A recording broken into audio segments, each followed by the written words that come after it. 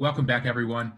We will now have a public hearing on the Council's intent to consider increasing FY22 general fund tax rate that exceeds the constant yield tax rate. Ms. Kennedy, can you please call on the first speaker?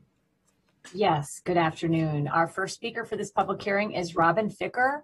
Mr. Ficker, you will have 2 minutes for your testimony and you may begin as soon as you're ready.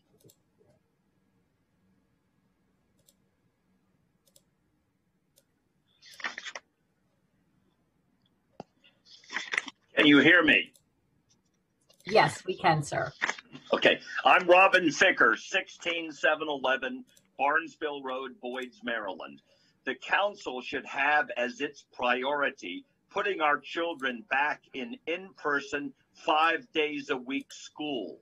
Black and Latino kids have been hurt the worst by closed schools. Instead, the council wants to increase county expenditures 6 times as fast as the increase in county tax revenue. Read the news. Headline 2016. Council passes 9% property tax hike. Headline 2016. Voters show disapproval by passing term limits with 70% of the vote. Headline 2018. Tax increase specialists elected in Montgomery County. Headline 2018. Amazon shuns Montgomery County and locates headquarters in Northern Virginia. Headline 2020. Tax increase specialist Andrew Friedson pushes question A, allowing county to collect more property tax revenue. Council opposes question B, which limits property tax increases to the rate of inflation. Headline 2021. Council proposes property tax rate increase 4.7% higher than constant yield tax rate. Headline 2021. Council supports new digital tax, scaring all high tech away. Headline yesterday. Apple shuns Montgomery County, approves billion-dollar new campus in North Carolina with 3,000 jobs averaging $185,000 annual salary, bringing $1.5 billion annually in new revenue, not to Montgomery County, but to Raleigh. Thank you. Thank you for your testimony. Mr. President, I don't see any other speakers waiting on the line, so that wraps up the speakers for this public hearing. Great. Thank you, Ms. Kennedy. Now, the work session on the Ashton Village Center section plan was postponed.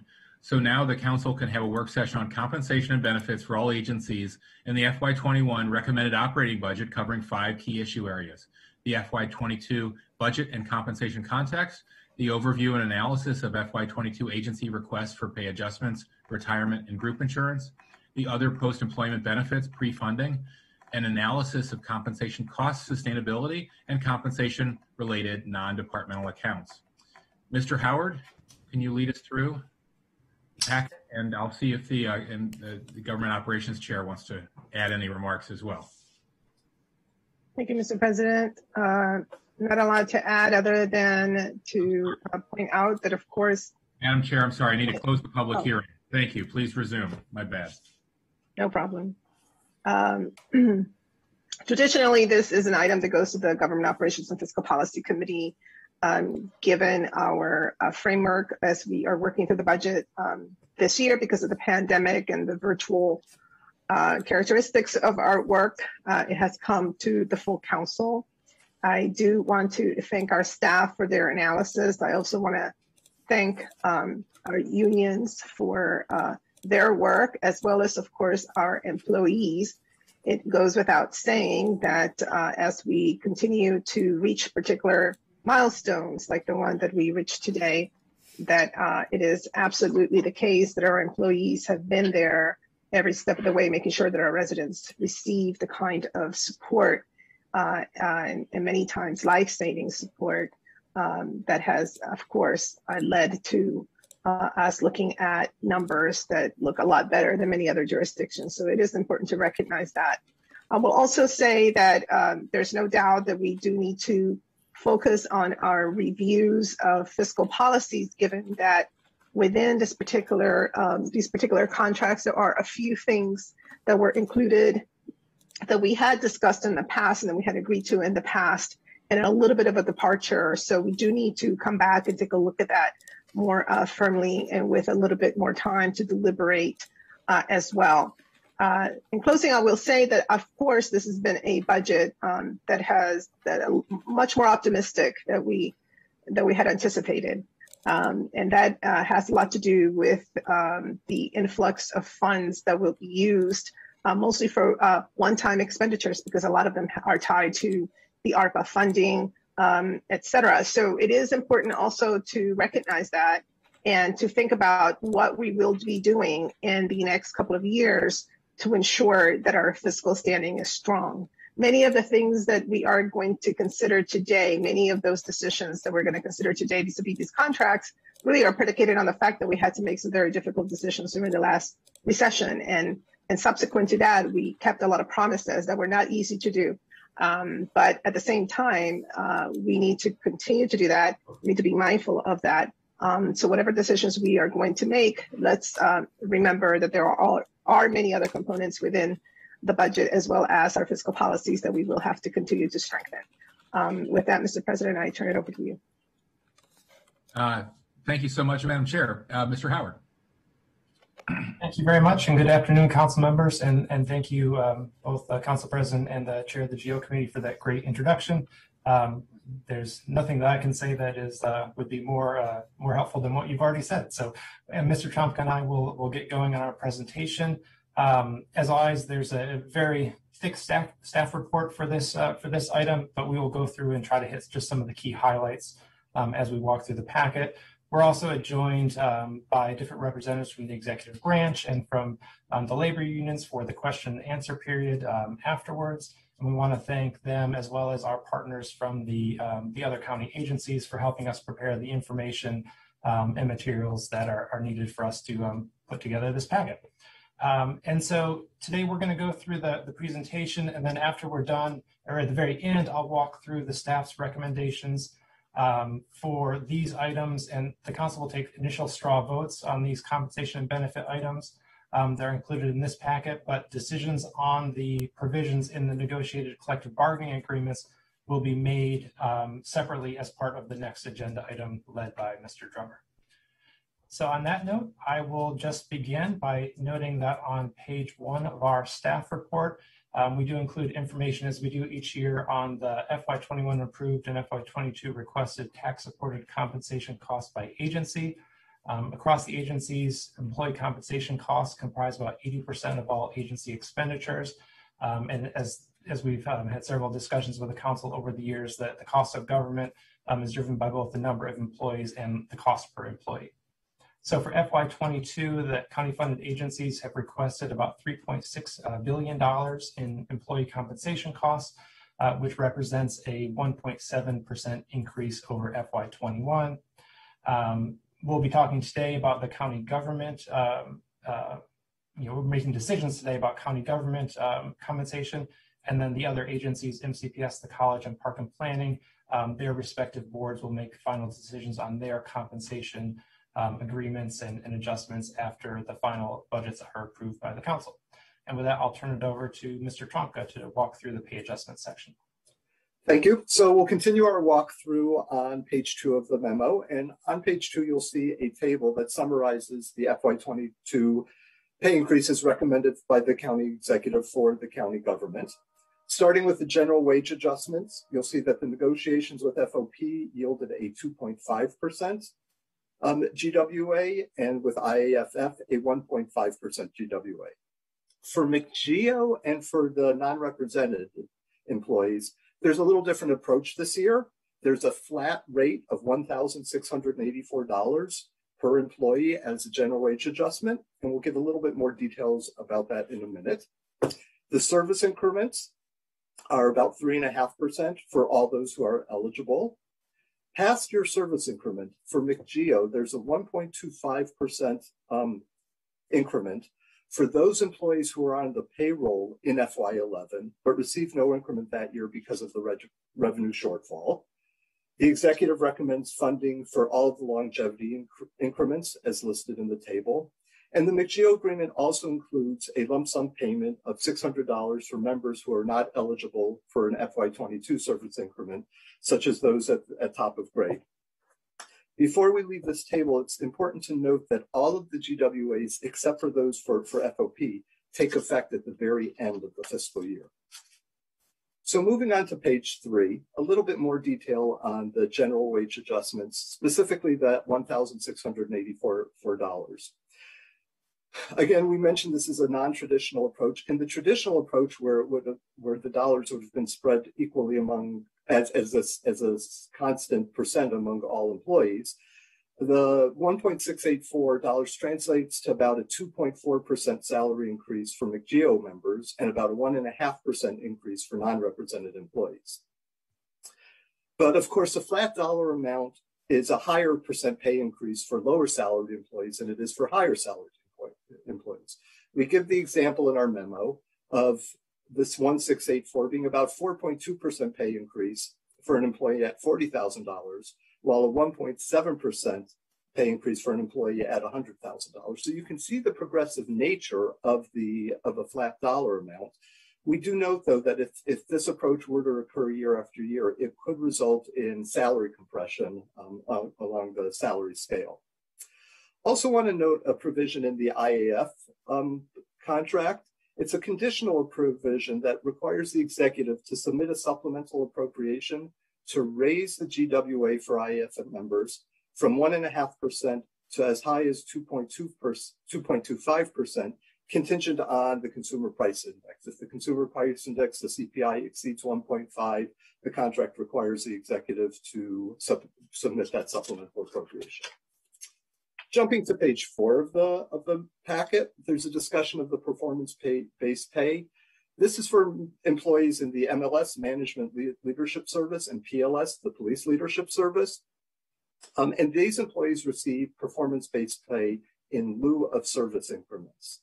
Now, if you think back to the action you took last month on the FY21 pay increases, MLS and PLS employees did not receive performance-based pay increases in FY21. But the executive's budget does include funding for performance-based pay for these employees, covering 2 years, both FY21 and FY22. I'm going to move on to page 5 and discuss 2 sick leave provisions that are in the executive's recommendation. One regards the IAFF. And so currently IAF members receive credited service towards their pension for whole units of 176 hours or a month worth of unused sick leave. But there's no partial credit for units of less than 176 hours. The new provision in the IAFF contract would allow that unused sick leave in units less than 176 hours be converted into cash and credited to a member's deferred compensation account. There's also a sick leave provision, a new sick leave provision negotiated with McGeo, specifically for those members in the RSP and GRIP retirement plans. And that would provide that for employees, when they leave county service, if they have at least 10 years of service and a sick leave balance of 120 hours, they'd receive a payment of $5,000. And employees with at least 20 years of service and a balance of 240 hours would receive $10,000 payment at the end of their service. And the executive has indicated that he plans to extend this payment program to non-represented employees in the RSP and the GRIP. And so staff is noting here on the middle of page 5 that these proposals of sick leave crediting for IAFF and sick leave payment payouts for McGeo and non-representative, they do represent significant policy changes that council members should be aware of. And at least the extension of the sick leave payout program to non-representatives would require an amendment to the personnel regulations. There are other miscellaneous pay and benefits that were negotiated by the executive with the bargaining units, and those are all listed in Mr. Drummer's memorandum on the collective bargaining agreements. I'd now like to direct your attention to the table on page 6, which shows the cost of the pay adjustments. And it'd be helpful just to look at the bottom line of the table, where you'll see that the FY22 cost of the county government pay adjustments recommended by the executive is about $16.7 million. About $13 million of that is tax supported. But as we noted before, many of the pay adjustments take effect at the end of the fiscal year.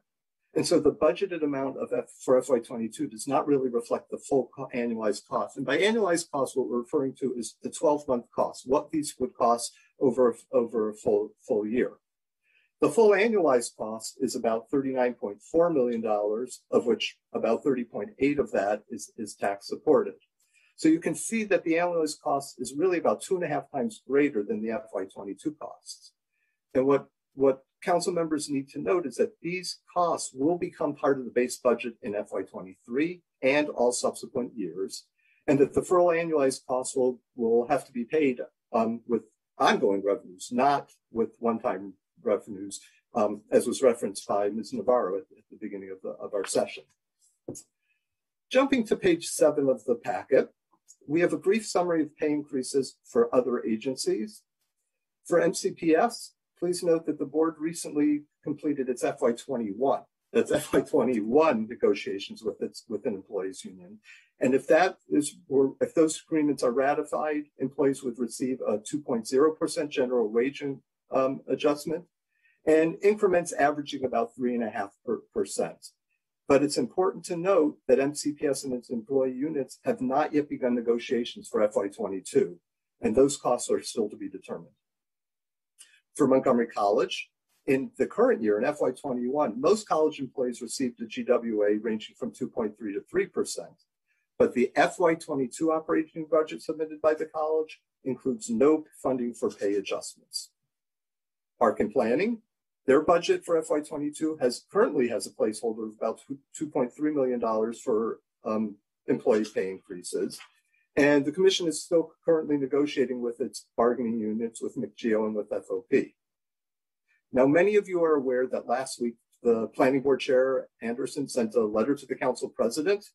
And the key part of that message is in the second paragraph in italics on page 8, where the chair states that if Park and Planning were to negotiate pay agreements similar to those of the county government, they would need to increase their budget request by up to $2.5 million.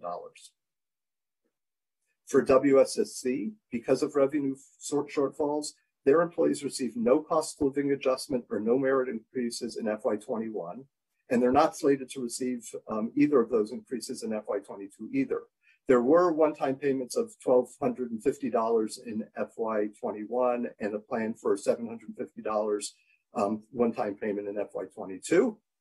And finally, WSSD has a flexible worker program that awards monetary awards as an incentive for outstanding performance. They suspended this program in FY21, and I want to clarify something in our packet that while the program is going to be reinstated in FY22, the package should have clarified that those wage increases will take effect not in FY22, but in FY23. Pages 9 and 10 of the packet discuss county government retirement costs. In sum, the costs for the various retirement programs are about $70 million in FY22 for the county government. And the table on page 10 compares the cost per employee for different retirement plans. Moving on to the bottom of page 10 for MCPS, there are two pension elements in the MCPS budget. For FY22, the MCPS's own pension will cost about $68 million, and that's the core pension benefit for the non-teachers and the supplemental pension for all employees. But there's also another about $62 million that goes to the state pension fund to pay for the core benefit for teachers. Now I'd like to jump ahead in the packet to the bottom of page 11. And you asked staff annually to do a cost sustainability analysis, which Craig and I have done again this year. What's changed is that last month, the council adopted resolution 19753, where you codified a policy on sustainability of county government compensation costs. And in sum, what that policy states is that the goal of having annual growth rate of total compensation costs be similar to the annual growth rate of tax-supported revenues. And if those rates differ, the policy asks for the executive to explain how those increases would be supported either by new revenues or reductions in other expenditures. So looking at the numbers for FY22, as you saw on the first page of the packet, the executive recommends compensation costs growing by 3.2%. But the revenues for this upcoming year are projected to grow by only 0.8%. And so the compensation growth rate is about 4 times greater than that of the revenue growth rate. And even if you look at a multi-year approach from FY22 to FY27, revenue would grow by about 2.4%, which is still only 3/4 of the compensation increase proposed by the executive. So these numbers trigger the requirement for the executive to respond. And we did receive a response in the last couple of days, and that's included in the addendum to your packet that you should have received in the last couple of days. The executive observes that much of the FY22 cost increase is the result of really the FY21 pay increase that were approved late in the fiscal year and were annualized into FY22. And we note that this is a correct observation, but we're also noting that the FY22 costs will have a greater long-term cost impact because the GWAs proposed for FY22 also take effect later in the year, late in the fiscal year, and will spill over into FY23 and beyond. With that, I'll turn it back to Mr. Howard to talk about group insurance. Thank you very much. So now we're on page 13 of the packet. And first we'll talk about the group insurance for active employees. And so the FY22 tax board request across all 4 agencies totals $420.4 million, which is an increase of 4.6% from FY21. And in total, the group insurance spending represents about 8% of all tax-supported spending for active employee group insurance.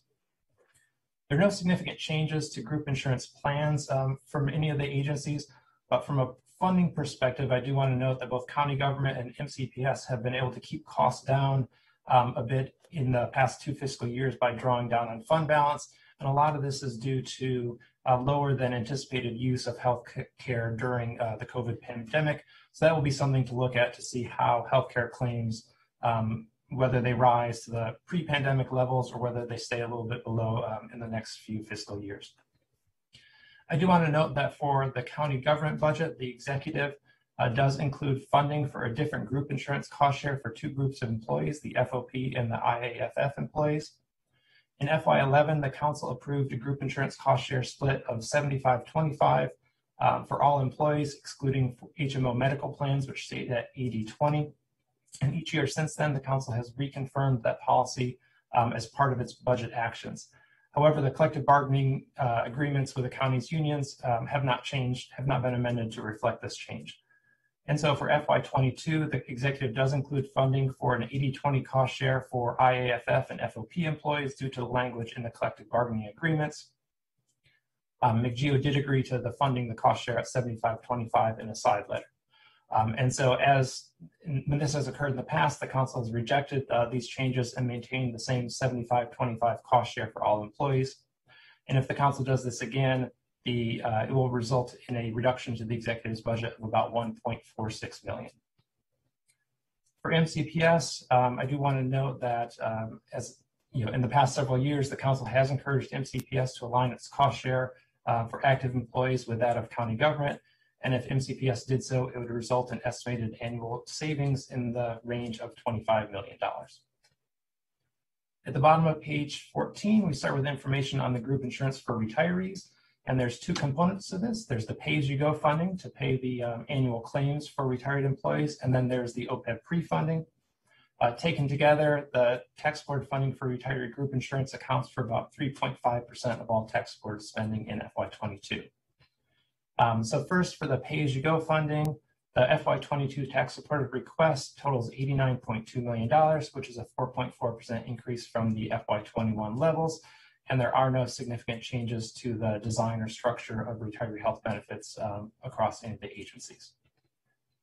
OPEB pre-funding information begins at the bottom of page 15 and going on to page 16. And the executive recommends $92.1 million in tax-supported OPEB pre-funding in FY22, and the key point is this amount fully meets the actuarially determined contributions for each agency. On page 16, we provide an updated table on the current agency OPEB liabilities, assets, and funded ratio, and you can see that the total estimated OPEB liability across the 4 agencies is now about $5.1 billion. And the agencies combined have put away about $1.3 billion, or 25% of the total OPEB liability. So when you compare that to previous years, the funded ratio is improving slowly but steadily. But of course, there is still a long way to go, as we've only put aside 25 cents for every dollar that we owe in the future. On page 17, there's information on agency group insurance funds. And the key data point here is that, especially due to the reduced healthcare usage in FY21, all the agencies anticipate ending FY21 with group insurance fund balances at or above the 5% policy target in the Council's Resolution 15-454. And on page 18, we have information on the different compensation-related NDAs. The first one is the Compensation and Employee Benefits Adjustments NDA, and the recommended amount for this NDA is $5.6 million in FY22, which is a significant increase from the FY21 budgeted amount. And this results from 2 actions. The first is there's a big increase related to the MLS-PLS pay-per-performance funding. Half of that is the increase by the executive to do the 2 years of funding, and the other piece of it is because the Council reduced that NDA last year when it did not provide any funding for that item. And the second piece is the $1.4 million for the health insurance cost share adjustment is in that NDA. The other NDAs, the Consolidated Retiree Health Benefits Trust and the group insurance, those NDAs reflect the dollar amounts for the retiree health insurance that I mentioned earlier. And then there's a couple more NDAs related to state positions that are small dollar amounts every year, and again in FY22. And I'll turn it back over to Aaron for the next section. So very briefly, pages 19 through 21 show the administrative and management costs for the county's retirement plans, deferred compensation, and the Consolidated Health Benefit Trust. Not going to walk through these pages, just let you know that the costs are very stable. And I think I saw you have Linda Herman on the Zoom. We have to note that she and her team have done a really excellent job controlling the costs of these administrative costs for these different funds. And it actually helped offset lower than anticipated investment returns this year. So the counties stayed stable because of their good work. I think that's it for these 4 pages, and turn it back to Mr. Howard. Great, thank you. And so our last section is beginning on page 23 is the staff recommendations. And I'll go through each of these sections, and after the questions and answer period, when the Council is ready to take these up, you can take them up either as one block, or you can take each section up individually. So first in section A is the FY22 pay and benefit adjustments. And again, we note that the executive has recommended costs that can be funded by available FY22 revenues. However, for the reasons Aaron mentioned earlier, the compensation package does have concerns related to long-term sustainability. And the decisions on the compensation provisions in the collective bargaining agreements will be made as part of the next item, as I mentioned earlier. And historically, the Council has supported equity and pay and benefit adjustments for non-represented employees based on the final decisions that are made on the collective bargaining agreements. So aside from the action on those, which will occur in as I said, the next item, we do have 3 policy recommendations related to pay and benefits. And the first is that in conjunction with the ongoing review and update of fiscal policies, that the Council should also consider reviewing policies and practices that impact long-term compensation cost sustainability.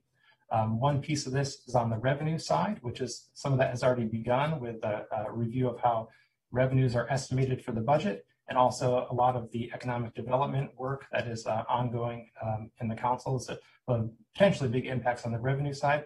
And then on the expenditure side, we can potentially look at some of the topics such as size of the workforce, which the executive has been working on, as well as when in the fiscal year compensation adjustments take effect, structure of wage adjustments for both represented and non-represented employees, and other things like that.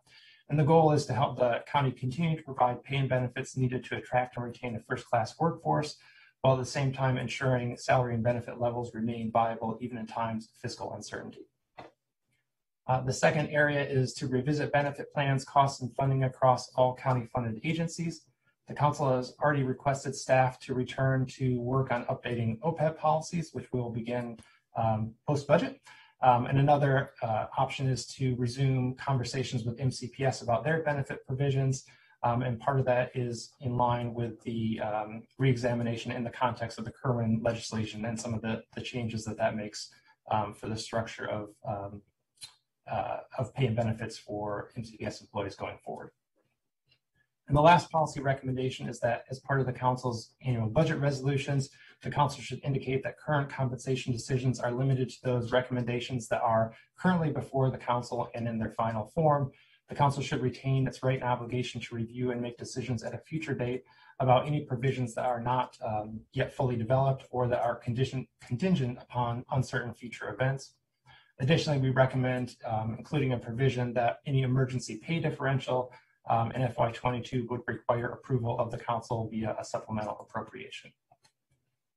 The next section is section B is the group insurance recommendations, and staff recommends supporting the agency's FY22 tax supported requests, excluding the cost share for FOP and IAFF employees, which I'll get to in a minute in section D, supporting the agency's tax supported pay-as-you-go retiree employee costs, as well as the OPEB pre-funding, supporting the recommended FY22 projection for the county government's employee health benefits self-insurance fund, and encouraging MCPS to take further efforts to align its cost share with that of county government. Section C is the recommendations for retirement. Staff recommends approving the recommended county contributions for each of the retirement plans, approving the administrative and operating budgets for the retirement plans, continuing to monitor the funded ratio of the agency's pension funds, and also encourage MCPS to achieve savings in retirement costs as previously discussed. And the last is section D for the compensation related NDAs. Staff recommends approving the NDAs for OPEB pre-funding, group insurance for retirees, the employee retirement plans, state position supplement, and the state retirement contribution NDA. And then for the compensation and benefits adjustment NDA, approve the executive's recommended funding except for the $1.4 million included for the changes in the group insurance cost share, and that council will act on that item as part of its decision on the collective bargaining agreements in the next item with Mr. Drummer. And with that, that is a summary of all things compensation and benefits and then some, and we'll turn it back over to you, Mr. President. Thank you both for that great summary. Colleagues. Okay, Councilmember Friedson. Thank you, Council President. Thank you, staff, for a really helpful report. Thanks to our labor partners for joining us here. I had some particular questions on the sick leave crediting. I was hoping we could just flesh that out a bit. And some of the questions are related to our staff and perhaps Mr. Drummer, related to what would be needed, wouldn't be needed. And I see we have Mr. Buttle here, so perhaps he could help clarify, Ms. Bryant, on behalf of the executive branch.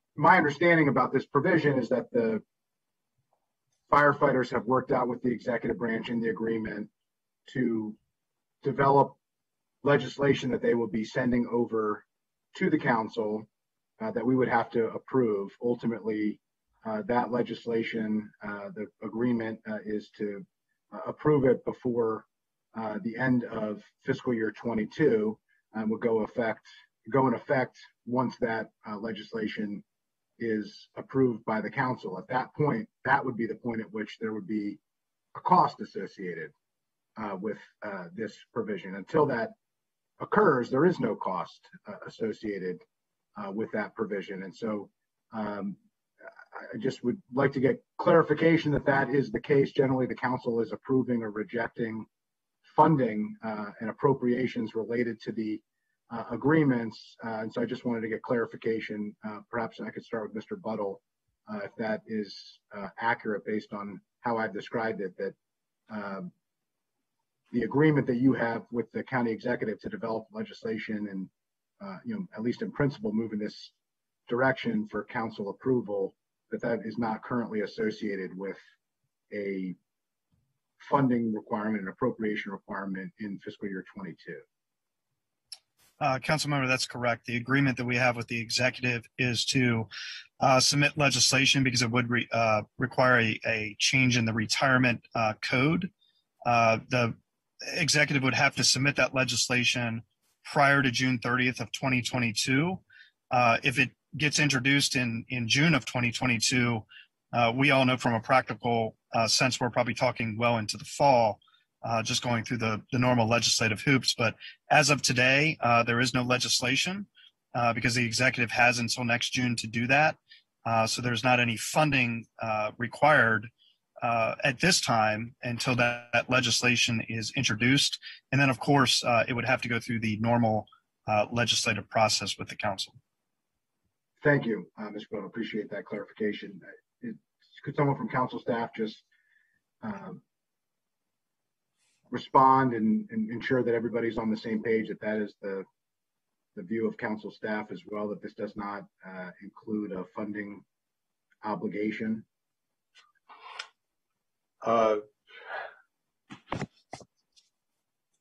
Yeah, unfortunately, I Zoom crashed while Mr. Buttle was speaking. But we're talking about the pension enhancement provision in the IAFF agreement. That requires both legislation and an actuarial evaluation to look at not just the costs for this year, but for the next 6 years. Without that, it's nothing that the council can actually approve. I mean, you need to, my recommendation is you need to not approve it and make it clear that the executive can come back sometime during the year with his legislation and a supplemental appropriation, and you can consider it, but there'd be no money in the budget this year for any increase because you don't even know how much it would be. Thanks. Based on my understanding, it seems like there's less disagreement and conflict here than perhaps the recommendation suggests. Is there an issue either by you, Mr. Drummer, or from you, Mr. Buttle, if there's just clarifying language to affirmatively state that there is no appropriation in FY 22, in fiscal year 22, for this provision, which would reflect exactly what Mr. Buttle, you have shared with us, and would ensure that there isn't any confusion on whether or not the council is making a decision before we have the legislation and before we go through the standard process as has been agreed to between the executive and the firefighters, which really the council is not part of at this point until there's a policy change or an appropriation related. I mean, our view at this point is we don't have legislation that's been introduced to the council. The only thing, so because this requires a change in the retirement law in the Montgomery County Code, that can only be done via legislation. The only agreement we have with the executive is to introduce legislation to the council prior to June 30th of next year. It would then be up to the council whether they pass it, reject it, amend it, do whatever it is that they want. So we don't view that there's an appropriation required today from the council. And then, some of the actuarial stuff that Mr. Drummer is referencing, that's part of the reason that we agreed with the executive to push the date out so that between now and next June, we can go through all of those, necessary steps so that when a piece of legislation gets introduced to the council, it can come with all the information.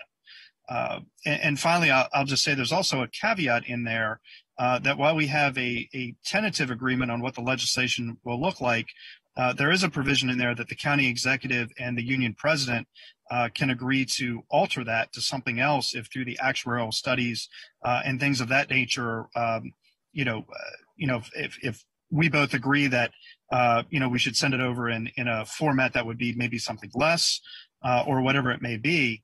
But we don't believe that today there is any funding decision required by the council because no legislation has been introduced. And the only thing that the side letter requires is that before June 30th of next year, the council introduced or the county executive introduced the legislation.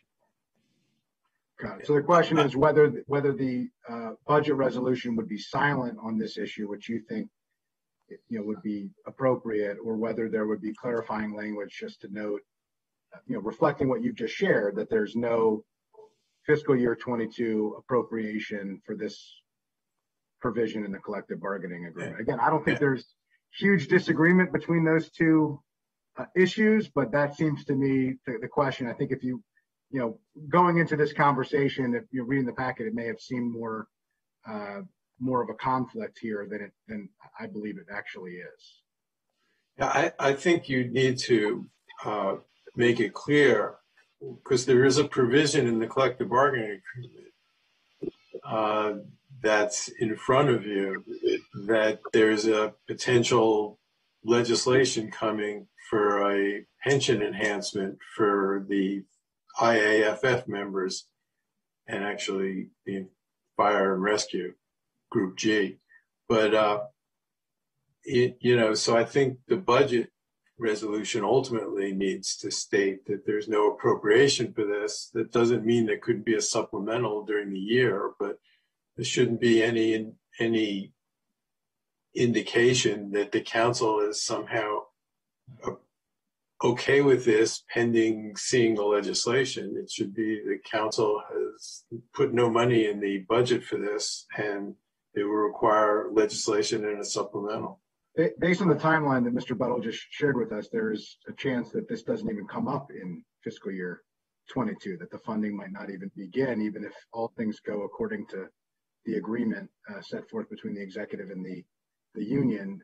The funding may not even be required until FY23. So, Mr. Buttle, do you have any concerns if there's just clarifying language to reflect that there's no appropriation in this fiscal year 22 budget for that particular item? Yeah, the other thing I'd like to note is that the council would ultimately control the effective date of the legislation when the legislation comes before them. So even if the county executive sent it over in, say, September, the council would be free in the legislative process to determine the effective date through the legislative process. I still don't believe, because there is not a piece of legislation that is introduced, that it doesn't require any action one way or the other by the council. If the council, at the time the legislation is introduced, doesn't want to make it effective in FY22, this council could simply control that by pushing the effective date to somewhere past FY22. So I'm still confused, I guess, by why it is that it needs action one way or the other right now. It needs action because it's in the agreement. This is unusual to see something in the agreement that we've agreed to send you some sort of wage or benefit enhancement in the future, but we're not going to tell you what it is because we don't know yet. And we'll figure it out sometime during the year. I mean, the council sets a budget for the year. In May, you'll set a budget for the entire year. And that's when you set the budget. You don't set it in, you don't have, there can be supplementals and special appropriations during the year, but it has to come in that form.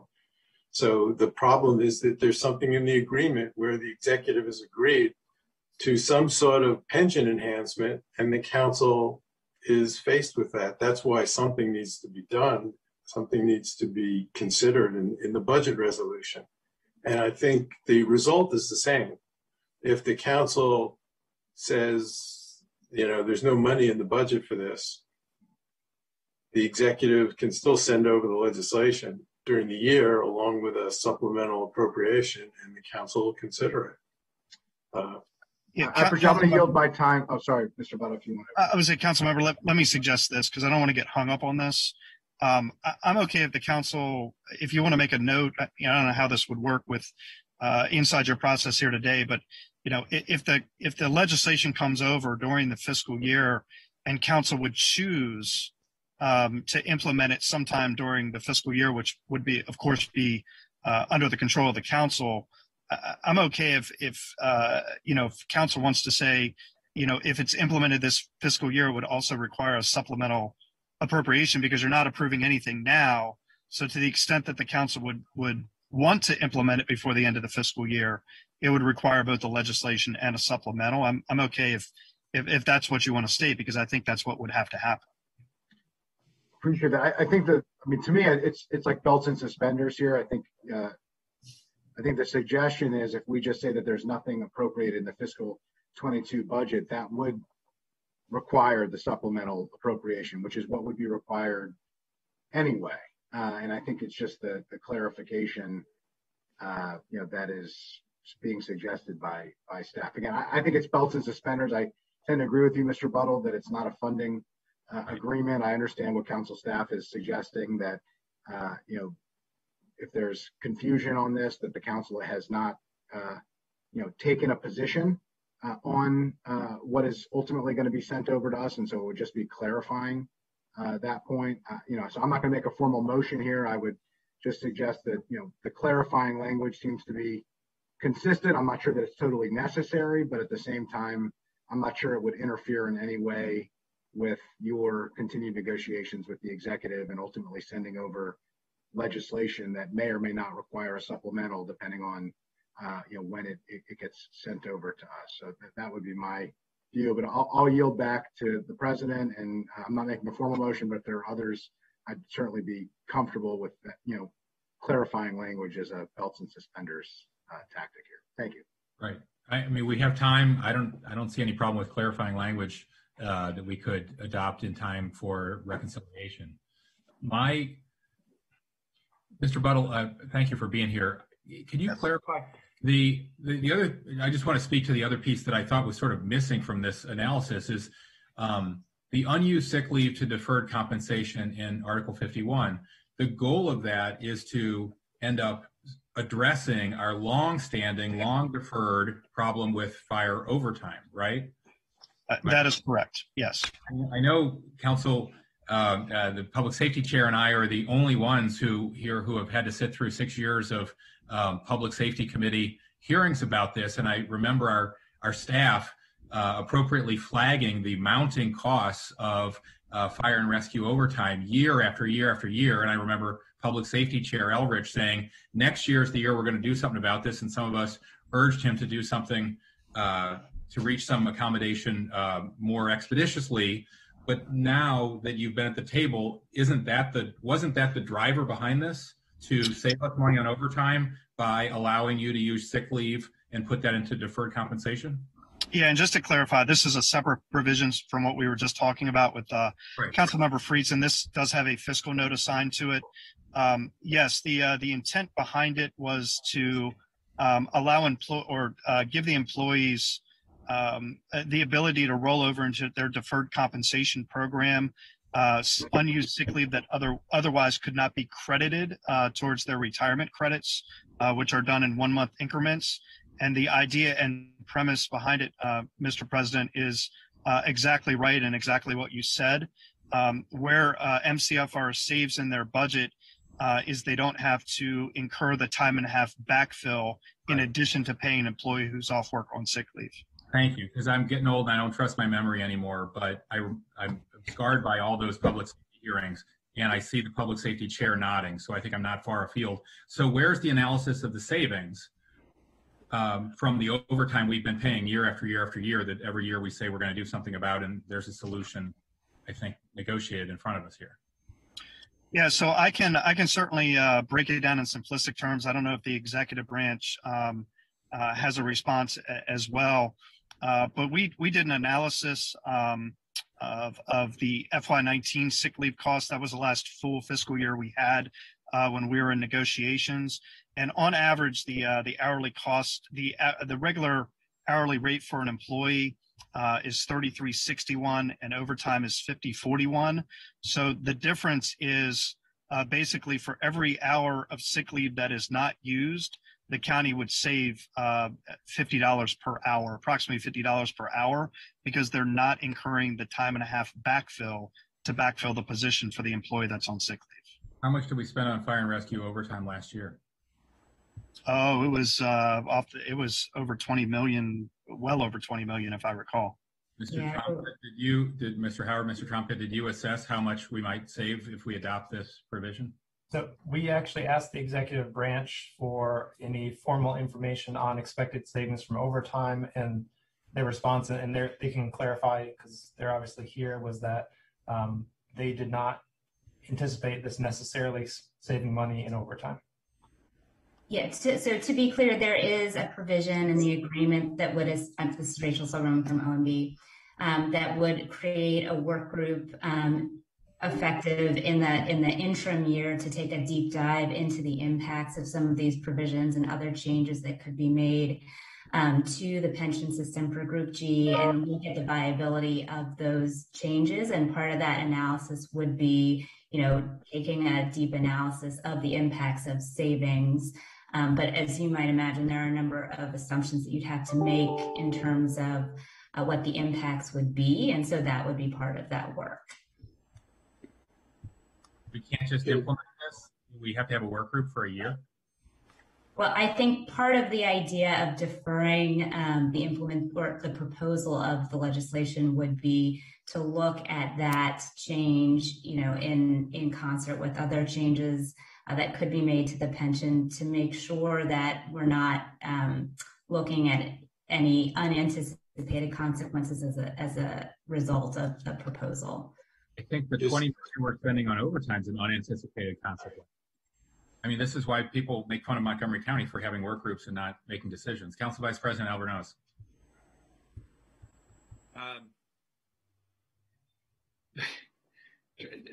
I'm super confused. So I'm going to try to break these down in three buckets, if I can. One is a discussion regarding what's before us right now, which is there's nothing before us right now. But there is in the agreement, as Mr. Drummer acknowledged, an element or a component that says that there will be something that the executive will be required to introduce legislation, before the end of this fiscal year. I get all that. Now I'm a little confused that there's a work group that's going to work on determining the cost-benefit analysis of that on a parallel track when there's already been a commitment that legislation is going to be introduced. So I'm not entirely sure what this work, it sounds like it's baked, that the executive has agreed that this is a smart path forward to make savings, and there's a commitment in the agreement that there will be an introduction of legislation. But now I just heard Ms. Silberman say that there hasn't been an assessment of a cost-benefit analysis. So that there's something incongruent there that I'm having a hard time understanding. And then with regards to what we're doing right now, and I appreciate Councilmember Friedson trying to get to us to a point where just some clarification language, because it sounds like to Mr. Drummer's point, this has to be acknowledged in some way in his opinion. And I think the debate is how it would be acknowledged in what we're discussing today. But I'm having a hard time figuring out what exactly we are or are not voting on with regards to this. And now just based on Ms. Silverman's comments, I have a series of questions on what process the executive branch is going to follow to arrive at the introduction of legislation in the first place. But I'm not sure that this is the time and place for us to have that conversation because it is an agreement between the executive branch and IAFF. But there is undeniably in the agreement a commitment that legislation is going to be introduced. So there is a little bit of a discrepancy here. Yes, so there is the commitment that we will put forward legislation by the end of the fiscal year, but there is also provision that in concert and working with the IAFF, if there's mutual agreement not to move forward with the legislation or to change the contents of the legislation, that could be done. Okay, so the work group may adjust what ultimately ends up in the legislation, but the legislation will still, there's a commitment that it will be introduced, but the parameters of it, the details of it, are what this work group is going to work out. Correct. Okay. Yeah, Mr. Vice President, if I could maybe clarify, because I understand where you're confused. What Councilmember Friedson was talking about is a provision where we agreed with the executive to submit certain legislation to increase the value of unused sick leave towards actual pension credit. So that'll come later. It's not even before the council right now. That'll become later. What the council president asked me about was a provision that is before you. There is a fiscal note that is attached to it, but to the council president's point, while there might be a fiscal note attached, we believe where the savings is that MCFRS has taken the position that when somebody calls out or takes sick leave, it requires them the substantial majority of the time to backfill at time and a half on overtime. Where we believe the benefit to the county is that, you know, if somebody does not use their sick leave, that MCFRS does not incur the time and a half backfill. That particular provision, which is in the packet, does not require legislation because it's just simply we negotiated with the executive of what can be done with unused leave upon retirement or exit from the drop. So what Councilmember Hucker was asking and what Councilmember Friedson was talking about are actually two very separate issues. And what the work group is going to focus on a lot of stuff, but one of the things, you know, on the piece that requires legislation is we're going to figure out exactly what that legislation is going to look like. And that's why we put on the legislation, the piece that requires legislation, the ability of the union president and the county executive to adjust that as needed in case we go through these work groups, go through the actual evaluations. Him and I have the ability to be able to adjust that before we send it over to the council, so it's in the correct format that both him and I mutually agree to. Okay, Mr. Buttle, you earned your paycheck today. That was a really good description and overview. I appreciate that. That does help clarify exactly what we're talking about. On the merits, you know, as I've shared with you, I do look forward to the discussion of the legislation because, you know, as chair of the Health and Human Services Committee, particularly this last year, I'm very sensitive to unintentionally creating disincentives to calling in sick. Particularly, you know, with what we've experienced this last year. If people are sick, we want them to stay home. And so, you know, particularly like, so I look forward to the discussion and in a more deliberate context as we talk about this on the merits. Very much appreciate and respect the willingness of IAFF to come up with creative solutions to solve these long-standing issues. And it's even beyond these last 6 years, as the council president noted. We're talking generations of previous administrations that have tried to address this issue once and for all and have not been successful. So I appreciate wanting to work through this. But, you know, at such time, I look forward to a broader discussion when we have more details. But I'm still not entirely clear what we're supposed to do today. But I'll yield back to council staff and to you, Mr. Council President, to see if we can, you know, talk about clarifying language so that we avoid some of the confusion that we've gone down this rabbit hole with. And the item that is in front of you today is the item described on the top of page 5 of the staff packet. And that's specifically the crediting of dollars into deferred compensation accounts for units under 176 hours. That would not require legislation. That's funded. It's in the executive's budget. And that's the item that's before you today. I will note that we had heard that there had been some discussion of this as a proposal to address overtime issues. We directly asked the executive if that was their justification. And we were not told that that was the justification for this. We were told that it was negotiated, and that's the justification for it. And so we have not received any analysis or any data about how this provision would or would not affect overtime hours. Okay. Public Safety Chairman Katz. Thank you very much. You know, I think we can go back to Councilmember Friedson's initial discussion that we need clarification in this, what we're attempting to do. Because as confusing as it's gotten today, just imagine what it's going to be like 6 months from today, what was said and what wasn't said. So I do think we need some clarification on both parts, because there's two different parts here on both parts. So I think the first clarification should be what Councilmember Friedson is suggesting. And the second, and working with IAFF and everyone else so that they're comfortable with the language as well. Nobody's trying to do anything that we're not really in agreement on. It's just how we're saying what we're in agreement on, that we're going to eventually get this legislation.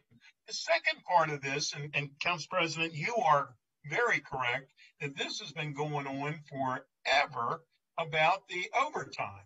And as we have mentioned in public safety time and time again, the overtime, though, people look at it as to, oh my gosh, look what you're spending. If we didn't spend it this way, because for many of the staffing decisions, you have to have an EMT there. You have to have various people on the staff who are going to go out and save somebody's life.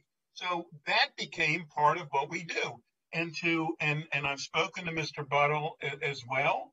The idea that this is a good possibility that we could be saving on overtime, and still be keeping people safe, and so we would be saving money and saving lives, needs to be that discussion. But we need to have it. We can't keep saying, and next year we're going to get to it. That doesn't work anymore. So as far as I'm concerned, there are two parts to this. I think we need to be very clear. I think, candidly, both parts could be very helpful to the county budget, as well as to the county people who live in Montgomery County. But we need to make sure that that's what we have, and we need to work through it. And it would be helpful to Mrs. Silberman's point earlier on, if I understand that it's going to take a while to get some numbers together, but as Mr. Buttle said earlier on, if you bring this in, if the agreement is that you have to have it by July 1 or whatever, and you bring it over June 30th, you've met the agreement, but that's not helping anybody.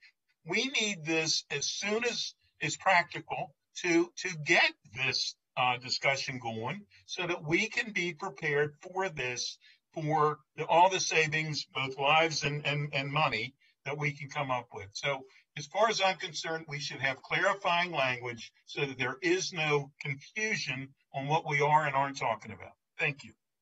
So, Councilmember, do you prefer to pass the resolution today with the assumption we're going to have clarifying language before us before reconciliation, or do you want for action today? That is where I think we could do that. I do.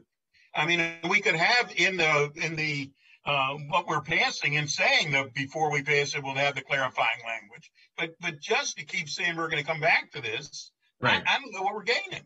Essentially a straw vote with the assumption we're going to have clarifying language before reconciliation, correct? That's where I am. Yeah. Can I just, I'm sorry, my internet went out. I don't know exactly what's happening.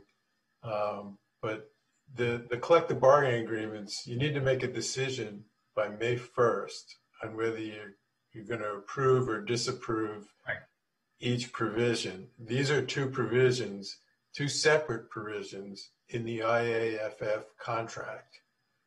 And you can't just say, well, we'll get clarifying language later. If you're not going to make a decision today, which is fine, you don't have to make final decisions today.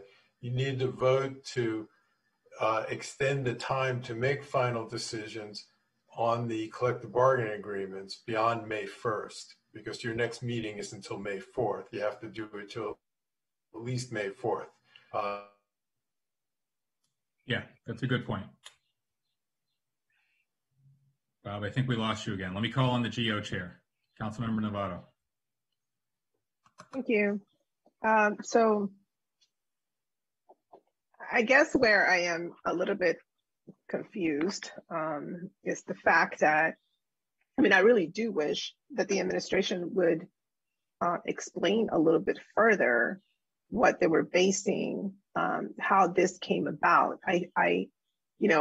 I met with our union partners, and I understand the effort, because it has been a longstanding issue. This whole issue of overtime really has been one. But obviously, you have to admit that it's a bit concerning that Ms. Silberman is saying that they don't really believe that this necessarily has the kind of savings. And so, I hope you guys understand also the position that we are in terms of yes, of course, we want to figure out ways to address the issue of overtime, and we're spending $20 million. That is significant. We might as well just hire a lot more firefighters for that.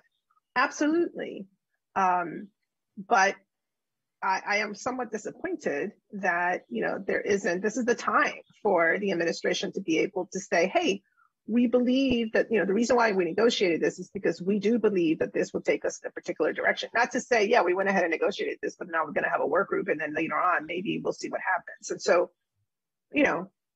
I am sensitive to the fact that our union partners came to the table in good faith to try to find some solutions. But I need to register my disappointment with the fact that I'm not hearing from the administration any particularly solid reasons why this was important, for example. I also want to register that some of these things are different fiscal policies, that we're making decisions to change particular fiscal policies that we have adopted. And I think it is very unusual, and I hope it doesn't become a practice for the council to have to be almost forced to make fiscal policy changes during the process of budget and contract approvals. That is not a good thing to do. So I just want to register that in general. If we can add some clarifying language, that is fine. But I just want to register that this is a problem going forward, and it's not the conversation here and my comments are directed at our employee unions, is directed at the administration, that if indeed there are going to be particular things negotiated that may require changes in fiscal policy, and the council has that responsibility, then this needs to be discussed ahead of time in some ways. At least be able to say and flag, hey, we believe that this is what we agreed upon actually early on.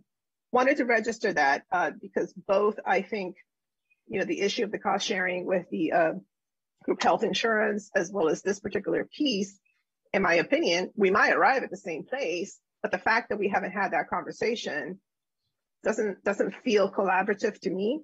And I don't know, I can't remember in the past when we did something like this in this similar fashion. So want to be on record saying that I hope that this doesn't happen again, because, it might not end up where we believe needs to end up. Thank you. I agreed. Ms. Bryant, I just want to ask you, is that your view too, that that this change to the sick leave policy wouldn't result in any cost savings? And if that is the position, then why negotiate at all? Thank you, Council President Hucker. I believe that it will result in some savings, but that has yet to be totally quantified, which is why Ms. Silverman mentioned that we will have this work group to kind of look across all of the assumptions that may fall in under this provision. There's a lot that would go into this, so we want to make sure before the executive has an opportunity to send over the legislation to take a deeper dive look at this and be able to meet with our union partners and to come up to an agreement on, what the savings looks like and what would be the most appropriate method and items to put forth in legislation later.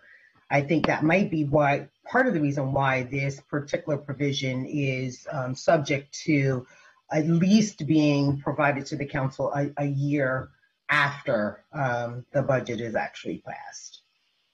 Okay. Councilmember Rice. Well, thank you.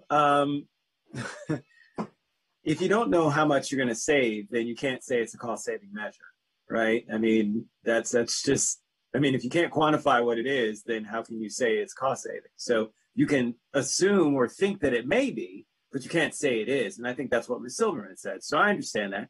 And I do also want to echo that I appreciate our union partners continuing to try and find ways to be able to alleviate the overtime issues that we've had ever since I've been on the council, ever since everybody's been on this council, we've had these issues. So, and long before we were here. So I appreciate trying to continue to think of different kind of ways.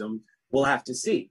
But let's be very clear about it. It's not a cost savings measure until you can have that data that shows that it is.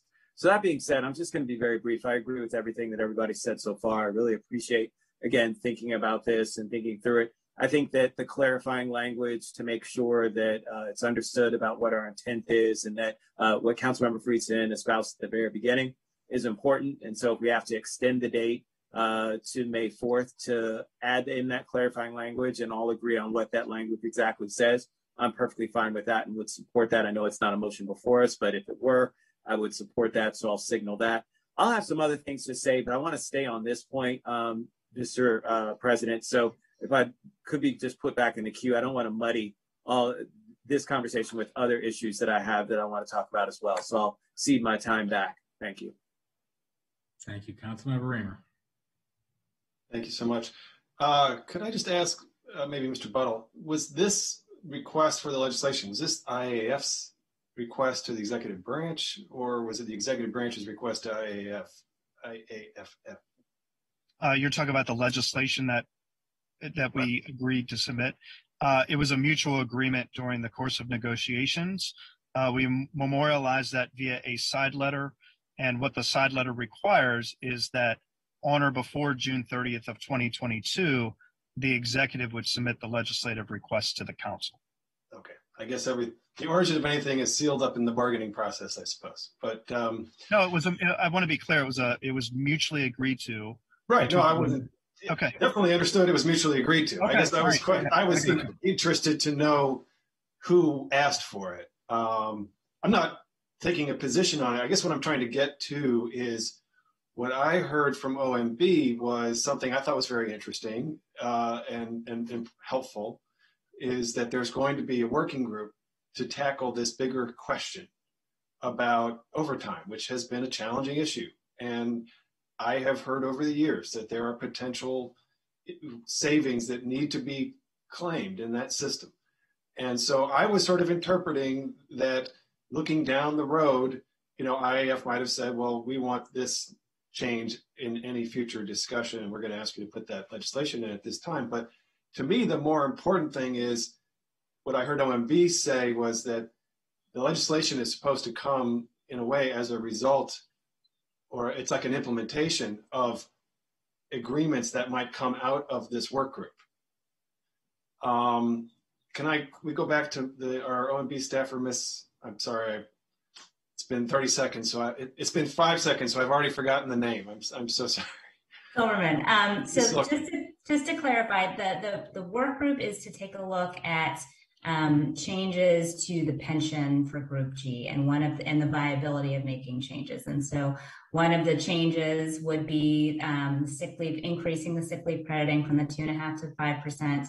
And part of the viability then would be the impact of any overtime savings that might be a result of that. And, I just want to echo that, the county executive in partnership with IAFF is very eager to take advantage of any overtime savings that can be identified. And so to the extent that this is successful in that, and that, that working group finds that there is savings, we all want to capture that.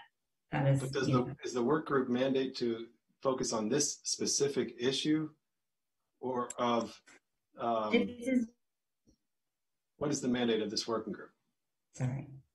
The mandate of the working group is to take a look at this as well as a number of pension provisions. I'm just trying to see if I can look at the language really quickly. Okay, Councilmember Reamer, my understanding is the work group is looking at pensions, of which this is a subset. It's not a work group looking at overtime. Okay, right. That's different. I guess I was going to suggest that we ought to just be clear that consideration of the legislation might be contingent upon making some additional recommendations that it's part of that are aimed at, addressing these underlying issues. But it sounds like this is a working group that's focused on pensions generally. Aaron, I'm sorry, Hans, could you restate? The work group is focused on pensions, but Ms. Silberman brought it up in response to my question about overtime savings. Yes, it is focused on pensions. It's focused on the viability of altering pension pension benefits and pension attributes such as the sick leave crediting. And so, one thing that we're interested in seeing is whether that change to the sick leave crediting, which impacts pension benefits, would have increased viability as a result of the overtime savings that you had referenced previously, if that makes sense. So that's like a deliberation process that you will proceed through to inform the legislation that you might send. Right. So the IAFF president, in concert with the county executive, could amend the content of the legislation that would be brought forward at the end of the year, if there was a need or desire to do so as a result of really anything that comes up over the year, but also in particular the findings of the work group. Okay. The only thing it has to do with overtime savings is, by extension, assessing the impact of overtime savings on the viability of pensions, correct? Correct. Yeah, I think, yeah. Okay. Well, like others, I'm a little bit unclear here. We could reject this portion of the bargaining agreement, but this portion of the bargaining agreement has no likely fiscal impact. Right. So I'm sort of unclear, if the juice is worth the squeeze here. There are some other issues that we need to take up that have a bit more consequence. Right. We got a lot in front of us. I don't mean in life generally, though. I mean in these bargaining agreements. But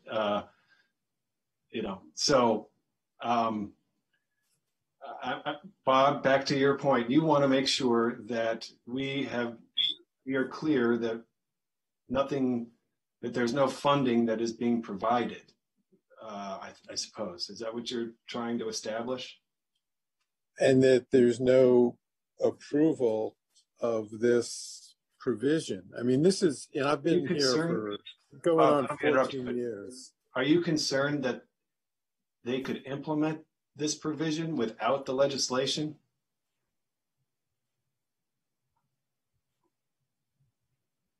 Bob?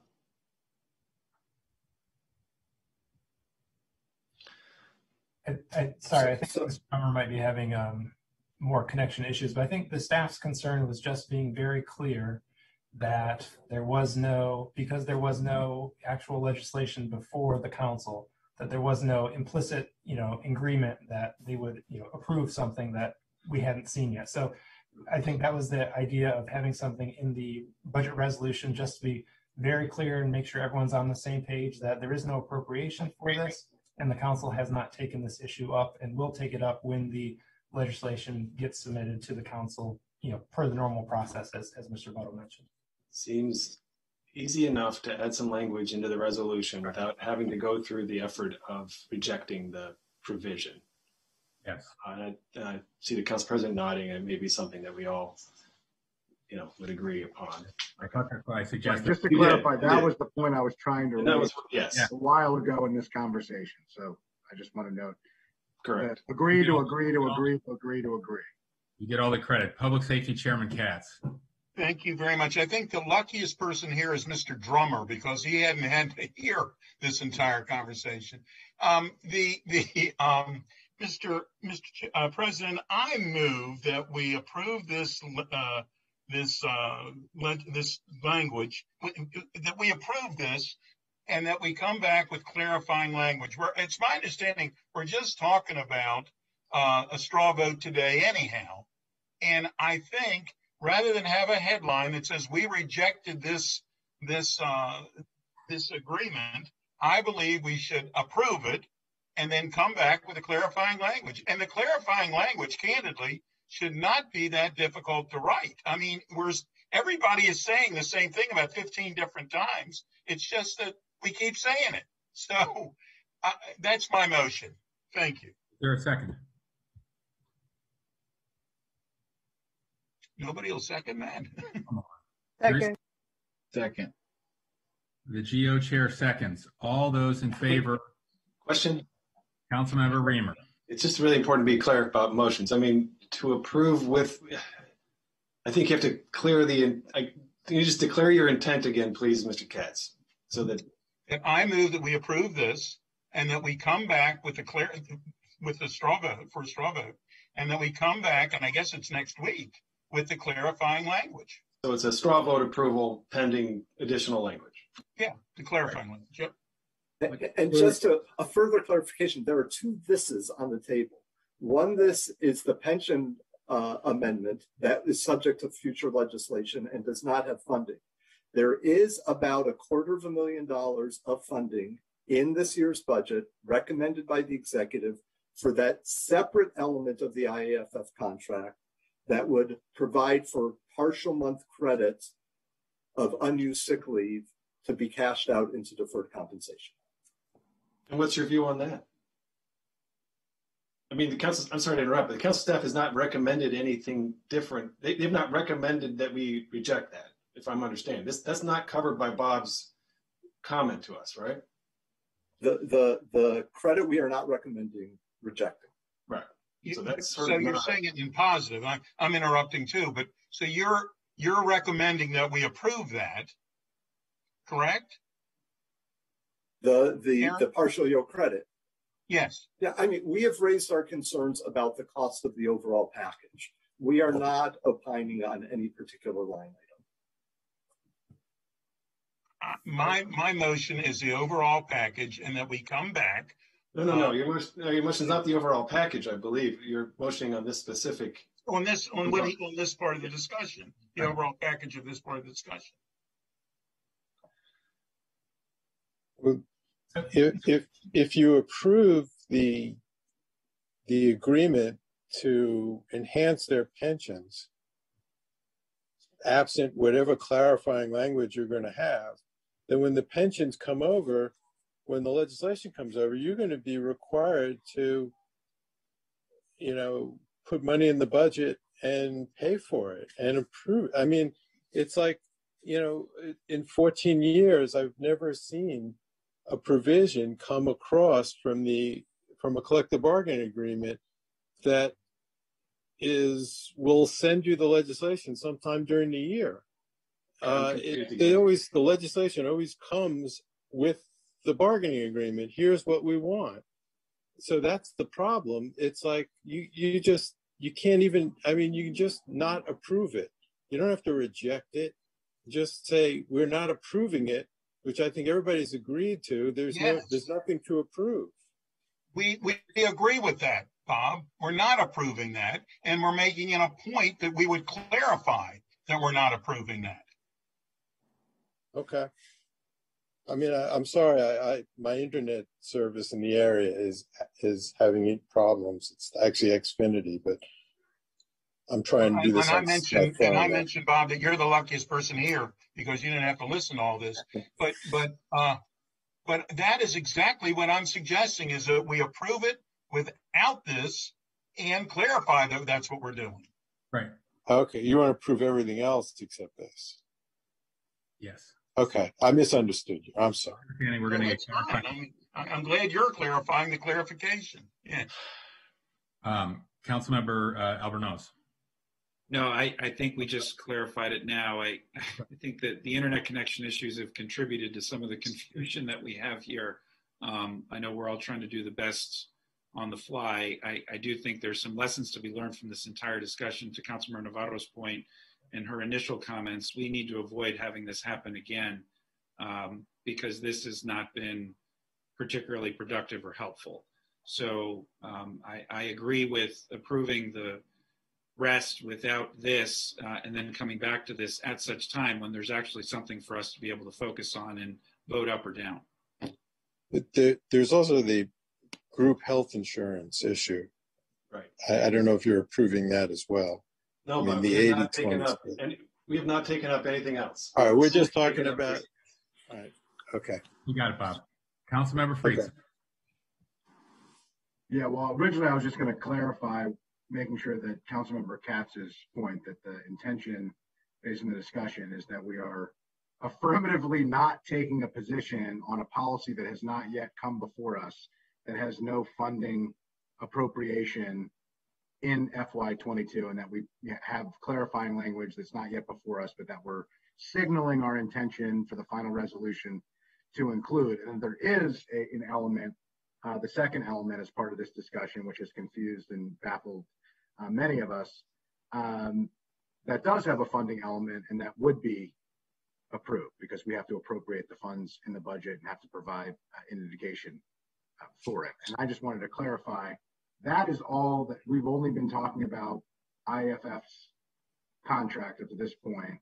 And we've only talked about these two fairly modest in the scheme of the broader contract provisions within it. And so I just wanted to make sure to clarify whether the motion was just to provide clarifying language for the one element as discussed and approve the other element, or whether it was for the entire IAFF contract with those two items. I just thought it would be helpful to clarify for staff and for those watching at home, and frankly, for those of us who are voting. Okay, there's a motion on the table. All those in favor, please raise your hand. That is Council Member Katz, Council Member Glass, Council Member Friedson, Council Member Rice, Council Member Joanno, Council Member Reamer, Council Member Albornoz, Council Member Navarro. All those opposed? Nobody. Okay. Some of you a little slow on the draw. Okay, great. So the motion passes unanimously. Terrific. We look forward to the clarifying language and the future discussion. Mr. Trumka, can we move on? We can, the next, if you, Mr. Howard, sorry. Yeah, no problem. If you want to move on to the next section of the recommendations for the straw votes here, we have on page 25 of the packet, we have the recommendations for group insurance, allocations for retirement, and the county government compensation related to NDAs. Staff recommends approval of all of those as submitted by the executive, except for the cost share split for group insurance, which would be part of the next item that Mr. Drummer will walk through. Those could be done as a block if council members support that. It's okay with me. I see some nods. Okay, I see a lot of nods. Okay. So move. Is that what you're looking for? Bob, did you need to jump in on this? As Craig suggested. If not, well, if we're going to get to the collective bargaining agreements, it'll come up there. The 80-20 cost share split. But if you want to make a decision on that now, that will come up as part of the collective bargaining agreement. So what I think would be most efficient is to do everything except for that right now. Everything listed on page 25 of the packet, which is nothing in the collective bargaining agreements except for the cost share split, which will be discussed momentarily. Okay. So, Councilmember Rice, does that thumb indicate a motion? Sure, Mr. President. Here, a second. Second. Okay. All those in favor, please raise your hand. Terrific. That is unanimous. Okay, Mr. Howard. Okay, now we are moving on to Mr. Drummer's item number 8 on the specific collective bargaining agreements themselves. Mr. Drummer, are you available? All right. I am at the moment. I'm on my cell service here. There's 3 agreements: McGeo, FOP, and IAFF, and they are they're all, I guess, they were originally multi-year agreements, and what you're looking at is what's in FY22, either something that requires an appropriation of funds or a change in law or regulation. Each agreement has a general wage adjustment that has already been explained to you in Mr. Howard and Mr. Trumka's packet. I think what they didn't mention maybe is the McGeo agreement has a 50 cents an hour increase on July 1, 2021 for seasonal employees, as well as the 1684 for everybody in June of 2022. The IAFF agreement, as was mentioned earlier, has actually 2 parts. It's 1.5% in the last pay period in June of 22, and then has a potential increase based on the CPI.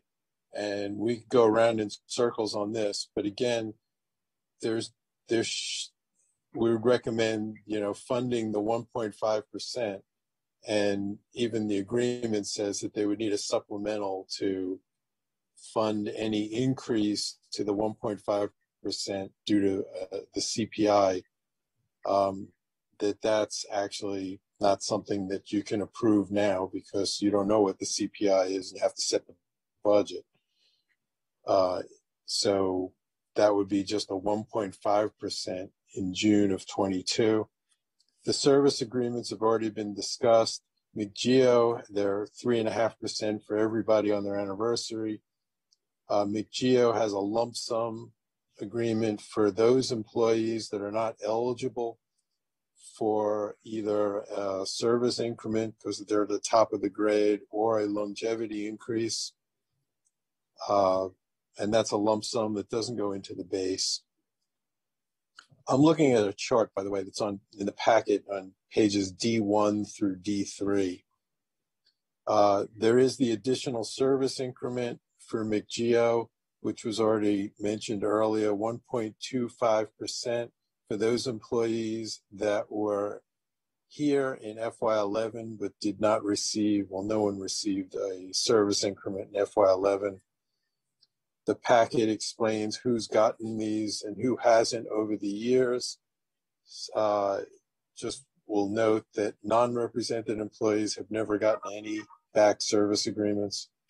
FOP and IAFF, I believe, have gotten 2. McGeo is behind. This would put them still behind, but a little closer to the other 2. The longevity increments are the same as usual. They were already discussed for all 3. There's tuition assistance. The executive actually reduced the amount of tuition assistance for everyone by $150,000 this year. So nobody's getting an increase. It's actually a decrease. Not for the FOP would be the same, and the IAFF and McGeo would be sharing $100,000 with non-represented employees. The group insurance benefits, this is the one we're recommending that the council should reject. Since FY11, the council changed the cost share from the 80-20 in the collective bargaining agreements to 75-25, which is 75% county paying, 25% employee, except for HMOs. In each year since then, the agreements have never been changed to reflect reality, but the council has gone ahead and continued to approve the 75-25 cost share. This is the first year, I think throughout the years, the executive has managed to send over funding only for 75-25. He got charged with a prohibited practice one year for doing that, and most years he's gotten some sort of agreement from the unions in this to send over the 75-25. He did not get an agreement from the FOP or the IAFF, so he sent over the 80-20 share. If, in fact, you go along with the council staff recommendation to continue the 75-25 that we've all been living with since FY11, you would actually save $1.46 million. That's the difference in the cost share for FOP and IAFF. Then McGeo has some increases in pay that are shown on D2. There's a shift differential increase. There is an increase in number of positions eligible for field training pay. These are actually small dollar, relatively small dollar, an adjustment for holiday pay, an increase for the fire marshals, standby pay, and a $1,500 stipend for HHS Crisis Center employees. That would be on top of their salary, $1,500 stipend. There's an extra half-hour pay for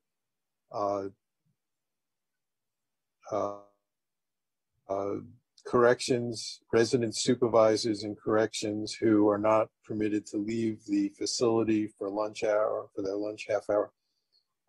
There's a change in the acting pay provision, and it would be a flat for McGeo, $5 an hour for working above your grade. And there's the meal allowance goes from 10 to 15. There's no change in the FOP agreement. There are several provisions in the IAFF agreement on travel expenses, expense reimbursements, but the executive branch was unable to give us a fiscal impact because they didn't have a fiscal impact for that. There's also some increases in clothing, equipment, vehicle use, and transit subsidy. There's highway services get an increase in their boot subsidy from $145 to $200. These are not large items. There's a uniform allowance increase for resident supervisors and other corrections employees. The transit subsidy, which I believe would be shared with non-represented employees, would go up from $75 a month to $265 a month. That's the subsidy if you give up your parking spot, and you would get that to use for public transportation. There's a shoe allowance provision, which we're told is actually not a change, but is now in the agreement that was informal before for DGS. And a provision in the FOP agreement for police officers to receive cell phones. It's in this agreement, but I'm told the executive branch pointed out that they've already provided the cell phones, so there's no cost for this year. And the IAFF has no changes in clothing, uniform, transit subsidy. Then the other provisions are the ones we spent some time talking about. Well, first, McGeo is a new sick leave provision that Mr. Trumka explained. It's a flat rate based on how many years you've been there and not based on your actual hourly rate of pay. If you have 120 hours of sick leave when you leave, you'll get $5,000. If you have 240 hours of sick leave, you'll get $10,000. I will say on this provision, it's for the people in McGeo who are in the RSP and the GRIP, and the people who are in the ERS, the public safety employees, already get up to 2 years. They can use up to 2 years of sick leave as service credit on their pension. So sick leave is actually very valuable to people in the ERS. Sick leave when you leave, if you're in the RSP and the GRIP right now, is worth nothing. So this is an attempt to sort of even the scale a little bit. And it's a flat rate, 5,000 or 10,000. And I believe this would be pushed out to non-represented employees as well. There's no change in the retirement plan for the FOP, and we've spent a lot of time talking about the firefighters, the IAFF, the two provisions. There are two separate provisions. One is the pay for unused sick leave that they don't get to use for service credit because you get, it has to be in denominations of 176 hours for a month of service credit, so the leftovers. And then the change in the pension, which we just went over and over again. The unused sick leave is $239,146.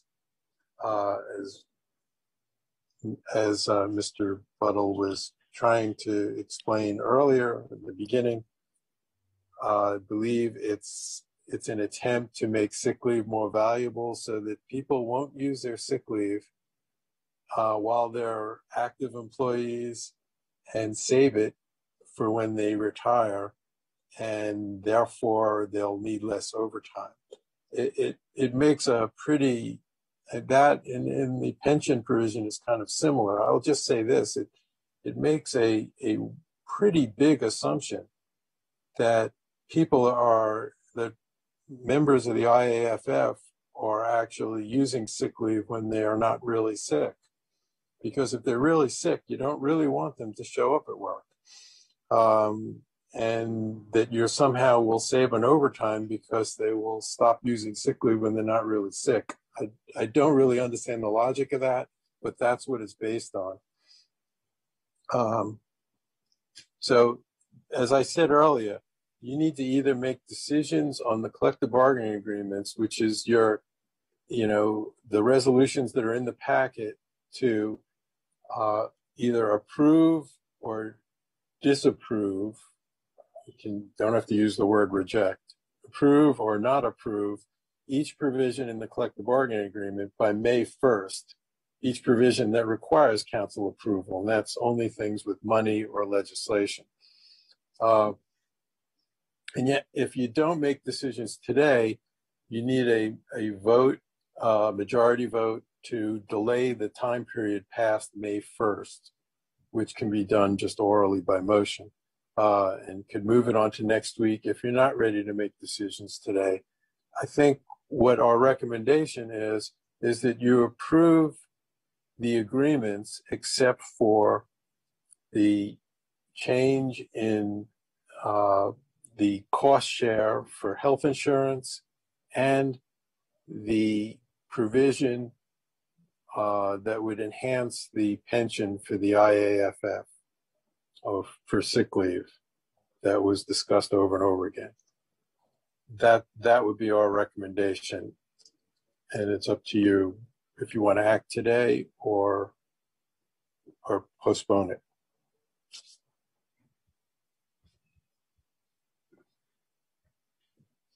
I think I got that out before my.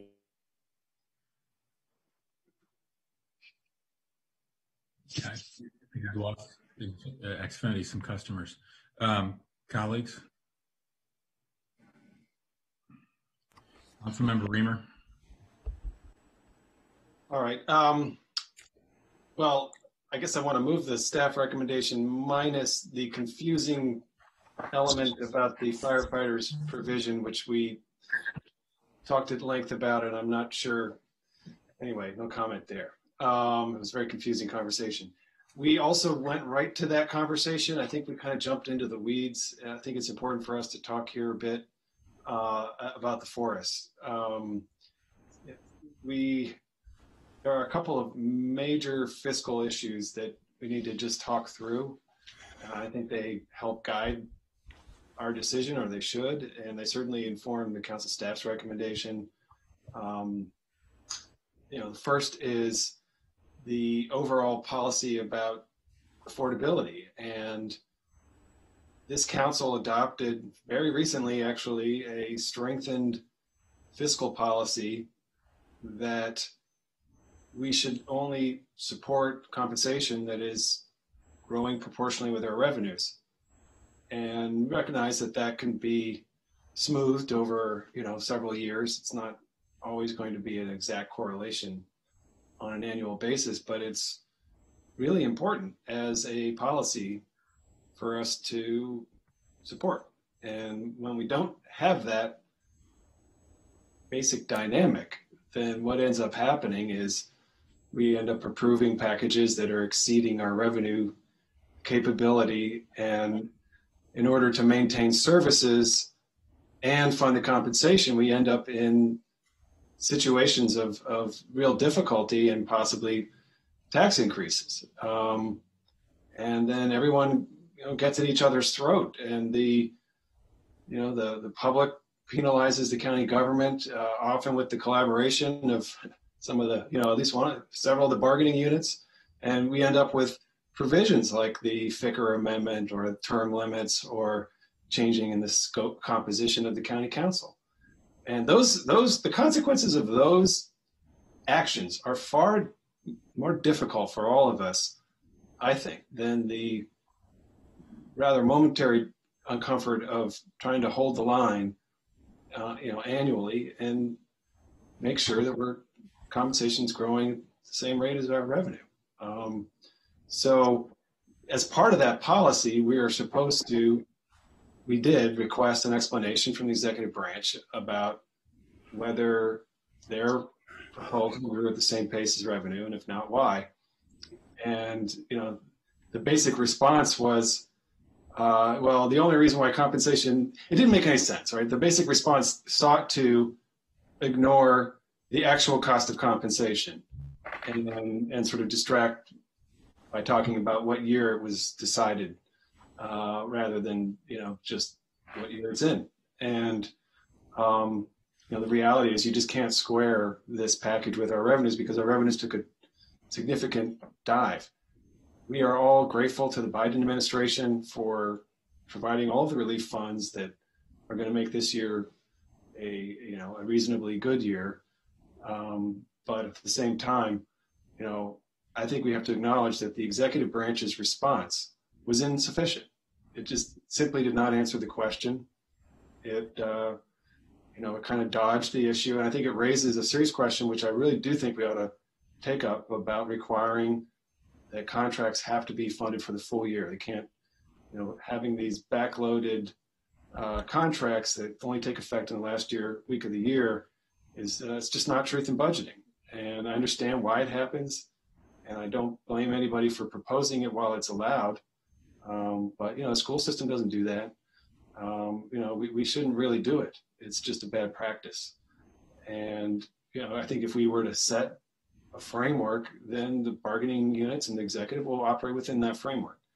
And we ought to come back to that and take that up and change that. But, having said that, I think it's also worth noting the bizarre explanation of the COVID differential that we got from the executive branch recently. The CAO, Rich Madaleno, was here, made a claim that the cost of the differential package was that the state was introducing differential pay and it was just the same. It was going to be just the same as what the county had done. Literally said those words. And I knew it was wrong when he said it. And we asked council staff to look at it. And council staff came back and said, we looked at it. And, the state's framework cost about 1/3 of what the county's cost. We know that park and planning's cost, maybe 1/10 or less. So we have to factor in the $88 million or so in COVID differential pay into this equation. And it's real. It happened.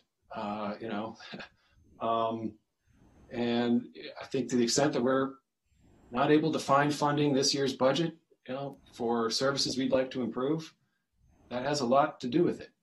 And so I just think we need to acknowledge that. And I think it was a real low moment when the chief administrative officer made that misleading claim about the cost of that package. And I'm sorry that happened. To the immediate question, the council staff's recommendations to us,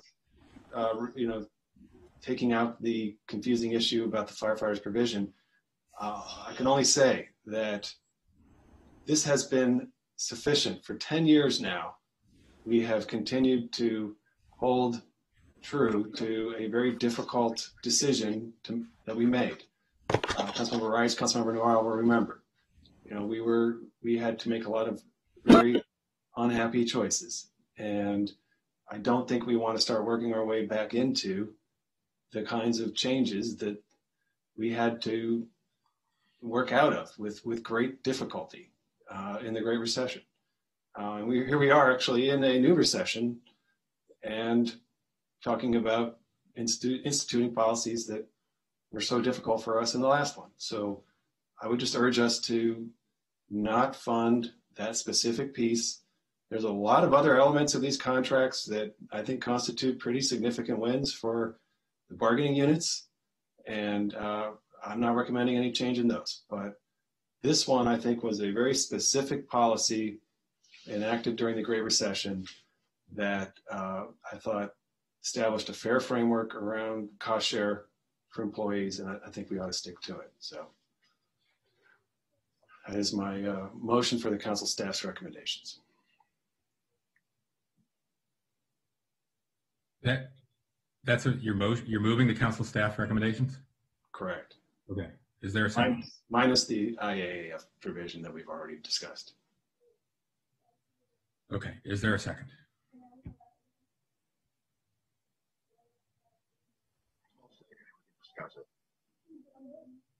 Okay. Councilmember Friedson, seconds for discussion. Is there any discussion? Okay. Councilmember Rice. Well, thank you very much, Mr. President. So, look, I had this conversation before, so I'm not going to rehash it again another time. When we last year came together as a unanimous council and said we were passing a same services budget, we did it under the auspices of the fact that we understood we still weren't out of the recession with regards to COVID, and we're still not. I mean, the ARPA funds, no one even knows how we'll be able to use them, let alone, the majority of those funds are already spoken for with a lot of the decisions we've already made when it came to differential pay and others. So much of that money is already spoken for that I don't know where the money's going to come from. And so, I'm not arguing about whether or not our employees deserve raises or not and deserve to have makeup steps, all those kinds of things. I'm just talking about whether or not the money's there. And it's coupled with the same fact that we have looming, which I've continued to say over and over again, huge cost increases when it comes to education. Our education system as a whole is changing in the entire state of Maryland in terms of what it is that we're going to do regarding staffing. We have all come together and said that we're now talking about what it means to provide wraparound services for our students. And we know how expensive that is. That's going to have huge cost implications as well. There's just so many things that are floating out there that I wish that we had something that still held the line, that was a little bit more nuanced in terms of understanding that we have all of these outlying expenses that are just still floating out there. I mean, and then we have the letter from Chairman Anderson about MNC PPC, and everybody's going to have Me Too clauses. I will tell you that when it comes to being the chair of education and culture, I know our Montgomery College Union employees are watching and seeing what it is that we're doing here and looking for commensurate treatment. And so, again, these are the kinds of things where I think that it's hard for us because oftentimes we operate in this vacuum of not considering these other implications that are out there. But we didn't do that last March. We knew that all these other factors were out there and wanted to make sure that we were really focusing on addressing the immediate needs of what we have before us right now. And that hasn't changed. Those things still are so important, and they affect our county employees just like the pay raises do. I mean, there's still plenty of families out there who may have one employee who works for county government and one who still hasn't gone back to work or gone back to work full time. And they're still trying to put food on their tables. And many of the programs that we have out there are helping them. I know because I've heard from them. I've heard from county employees who are talking about how their families are still availing themselves of county services. So, this is one where I just wish there were a more balanced approach. It's hard for me to go through and pick and say, okay, well, this and not that, and that and not this. That's difficult. And that's the challenge that we always have as a county council, not being a part of the negotiations and really trying to come to something that I think would be a win-win for all around. Understanding that we still want to do best by our employees and try and do increases as we can, but have those in a modicum so that we can try and, prepare for some of those unmet needs that are out there. I mean, we still got to rebuild a lot of our commercial and economic development that's fallen by the wayside. We have, strip malls that are vacant. And it's not just about the commercial real estate developers who own them, who pay, taxes and all that. It's about the jobs that used to be there that aren't there anymore. That's what I think about. I think about those people who used to work and go there and it's not there. So that's where I am. I don't have a motion. I don't have a particular, I understand where Councilmember Reamer is coming from in terms of trying to to make this package a little bit more affordable, to give us some more room when it comes to addressing all of the other things, the myriad of other things that we're going to have to answer the call about. So I appreciate Councilmember Reamer and your thinking about ways in which staff's proposal of what it is that we need to do. But just wanted to put that out there, and really for my colleagues who are going to return, we've been, as you heard from Councilmember Reamer, in some incredibly tough situations. And when you paint yourselves into a corner regarding budget, it is really, really tough to get out of it. And so I just caution folks to think about that as they're moving forward, and think about what this means and what the future implications are for everything else that you want to fund, that you want to try and make sure is a priority of yours, because all of these kinds of commitments compete with that directly. So thank you, Mr. President. Thank you. You raise a good question about MCPS. And of course, I think we're all consoled by the fact that they're receiving a large infusion of new cash, federal and state, and they already have a more generous healthcare program. Councilmember Vice President Albornoz. Okay, thank you, Mr. President. I'm going to make some general comments here. I'll try to be specific because obviously we're running over and there's a lot to process and digest. So, having been on this body now through multiple contracts, and the first two underscoring what Councilmember Rice just said, and especially those council members that were there through the recession, experiencing that, having the scars from that, as I've shared many times from the dais. I have those same scars, but from a different perspective, a different lens. And so I, like all of us, have been very concerned about fiscal responsibility and ensuring that we live within our boundaries and that we continue to carry out our services to our county residents at a very high level, a level that's been established over generations of incredible staff within our county government who've led us through some very difficult times in the past. And so that will always be my guide in terms of ensuring fiscal responsibility and that we don't write checks that we later can't cash. I'm very sensitive to that. What is also true, obviously, is this last year has been unprecedented. It's been overwhelming. And the images of, I know all of us have acknowledged in many ways the incredible sacrifices of our employees over this last year. And so both things can be true, wanting to acknowledge those sacrifices and the challenges, the unprecedented challenges, particularly this last year, with wanting to balance our fiscal situation. And the nature of year-to-year contract negotiations is obviously a challenging one and an awkward one because within the context of what our employees have experienced this last year and what they're hearing and feeling from our county residents in terms of needs that are off the charts, government has never been more important than right now in my professional lifetime in supporting the needs of our residents. And so to Councilmember Rice's point, I think going through line item by line item isn't appropriate. It's just, and so I'm prepared to support this package as has been presented to us because we acknowledge that there will be another negotiation for another contract beyond this. And my sincere and complete hope is that the elements that are being taken up in this contract can and will assuredly be taken into account when negotiating the contract that comes after this. Because some of the annualized funding that we are putting forward, and if we do support the 80-20 versus the 75-25 split, have to be taken into account, and I'm sure will be taken account into those negotiations, because we do have to look at the fiscal outlook, but look at it in terms of not just year over year, but a longer view.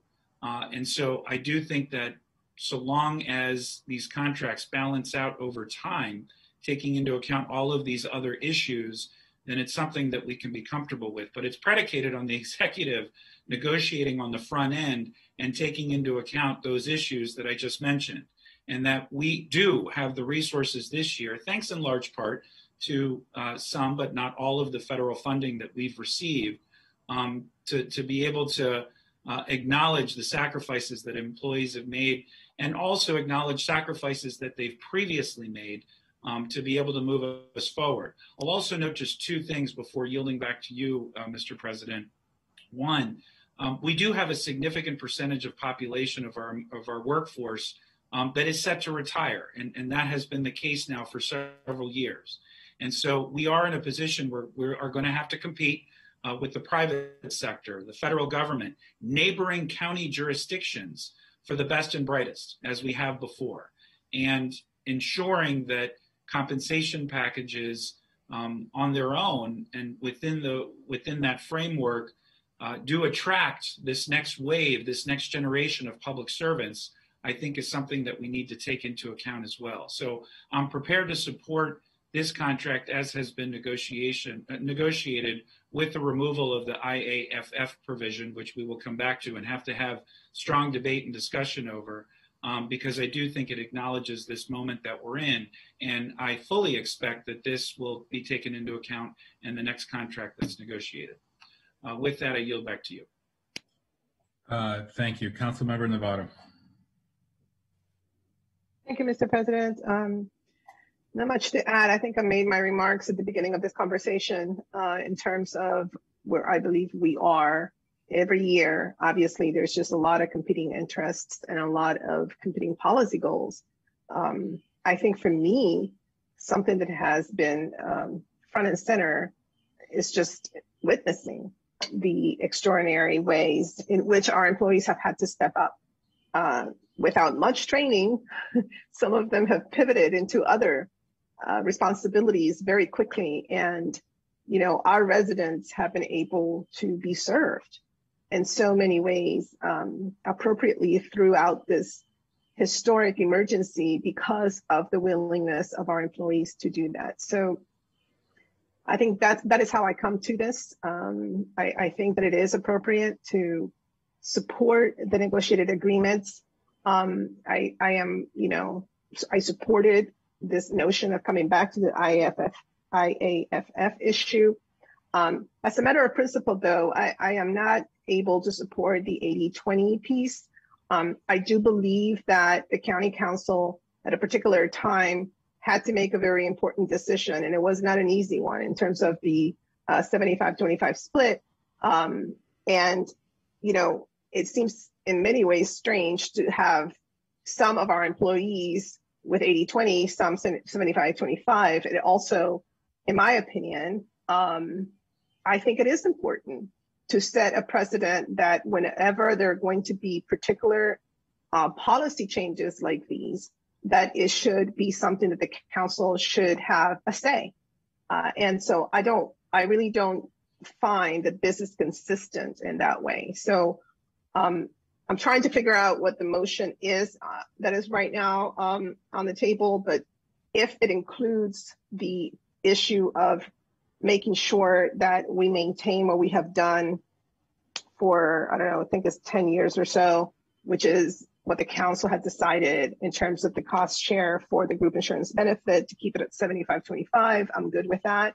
I'm good with coming back to the IAFF issue and then approving all the other provisions. Is that what's on the floor?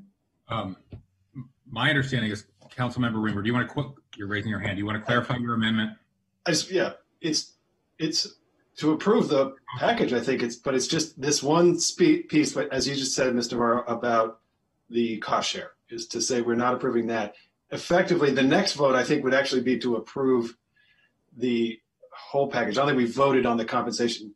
It's been a little confusing, I got to say, the way that the staff memos have had decisions in one and then decisions in the other, and they're actually overlapping. I'm sorry about all that, but my intent here is effectively that we would approve the whole package, but not approve that cost share change. And I'm separating out the IAFF because we already decided what we're going to do on that. Okay. Okay, thank you. There's a few other council members that indicated your intention to speak. Do you want to? Are we, just to be clear, are you speaking to Councilmember Reamer's motion or the whole package? Is there anybody that needs to come off the list? Because we're entertaining discussion on Councilmember Reamer's motion at this point, right? Okay, Councilmember Glass. Thank you, Mr. President. I appreciate the thoughtful conversation, and clearly, this being my third budget, these are always tenuous policy conversations, and we've seen them play out, but we always come back to them, and the dynamics and the budgets are different, and the economic situation every year is a little bit different, and so we discuss them with the facts that are in front of us. And so, while we're talking about that one, I guess we're talking about Councilmember Reamer's motion to approve everything with the 75-25 split with that piece. But I do have one specific question within this package, a detailed one that I would just like to highlight. I don't know if staff or even Mr. Wren are here to answer it, but I see that there's a $1,500 stipend for crisis center employees. And it was my understanding that during this pandemic, when individuals needed crisis center beds, most of the time that place was closed. And so I'm just curious if someone can elaborate on the stipend and what we're hoping to achieve through it moving forward into FY22. Yes, I can answer the intent, the intent of the stipend. The crisis center therapists that work in the crisis center are part of a larger job classification, the therapist series. And within that job classification, they're the only ones that have uniquely different working conditions. Let's start with the hours. They're the only ones that work 24/7, weekends, holidays, etc. And they're on mandatory call if there's insufficient staff available to come in, handle emergencies, so forth and so on. But more importantly, or as important, they are exposed to a higher level of potential threat because of the nature of the work they do in the community, responding to families in crisis, which we all know are very volatile situations. And having handled dozens and dozens of those type of situations as deputy sheriff, it was always in that situation where there was risk posed to myself and my colleagues while conducting those particular, trying to handle those particular episodes. So we felt strongly, the union and the executive, that we had to incentivize that particular unit a bit to assure that we have a pool to draw on when folks that are currently working there retire or go out on, extended leaves, etc., from the larger job classification, because we were finding it more and more difficult to find people that were willing to take themselves out of a safer clinical setting, not have to work weekends, and typically have a 9-to-5 schedule.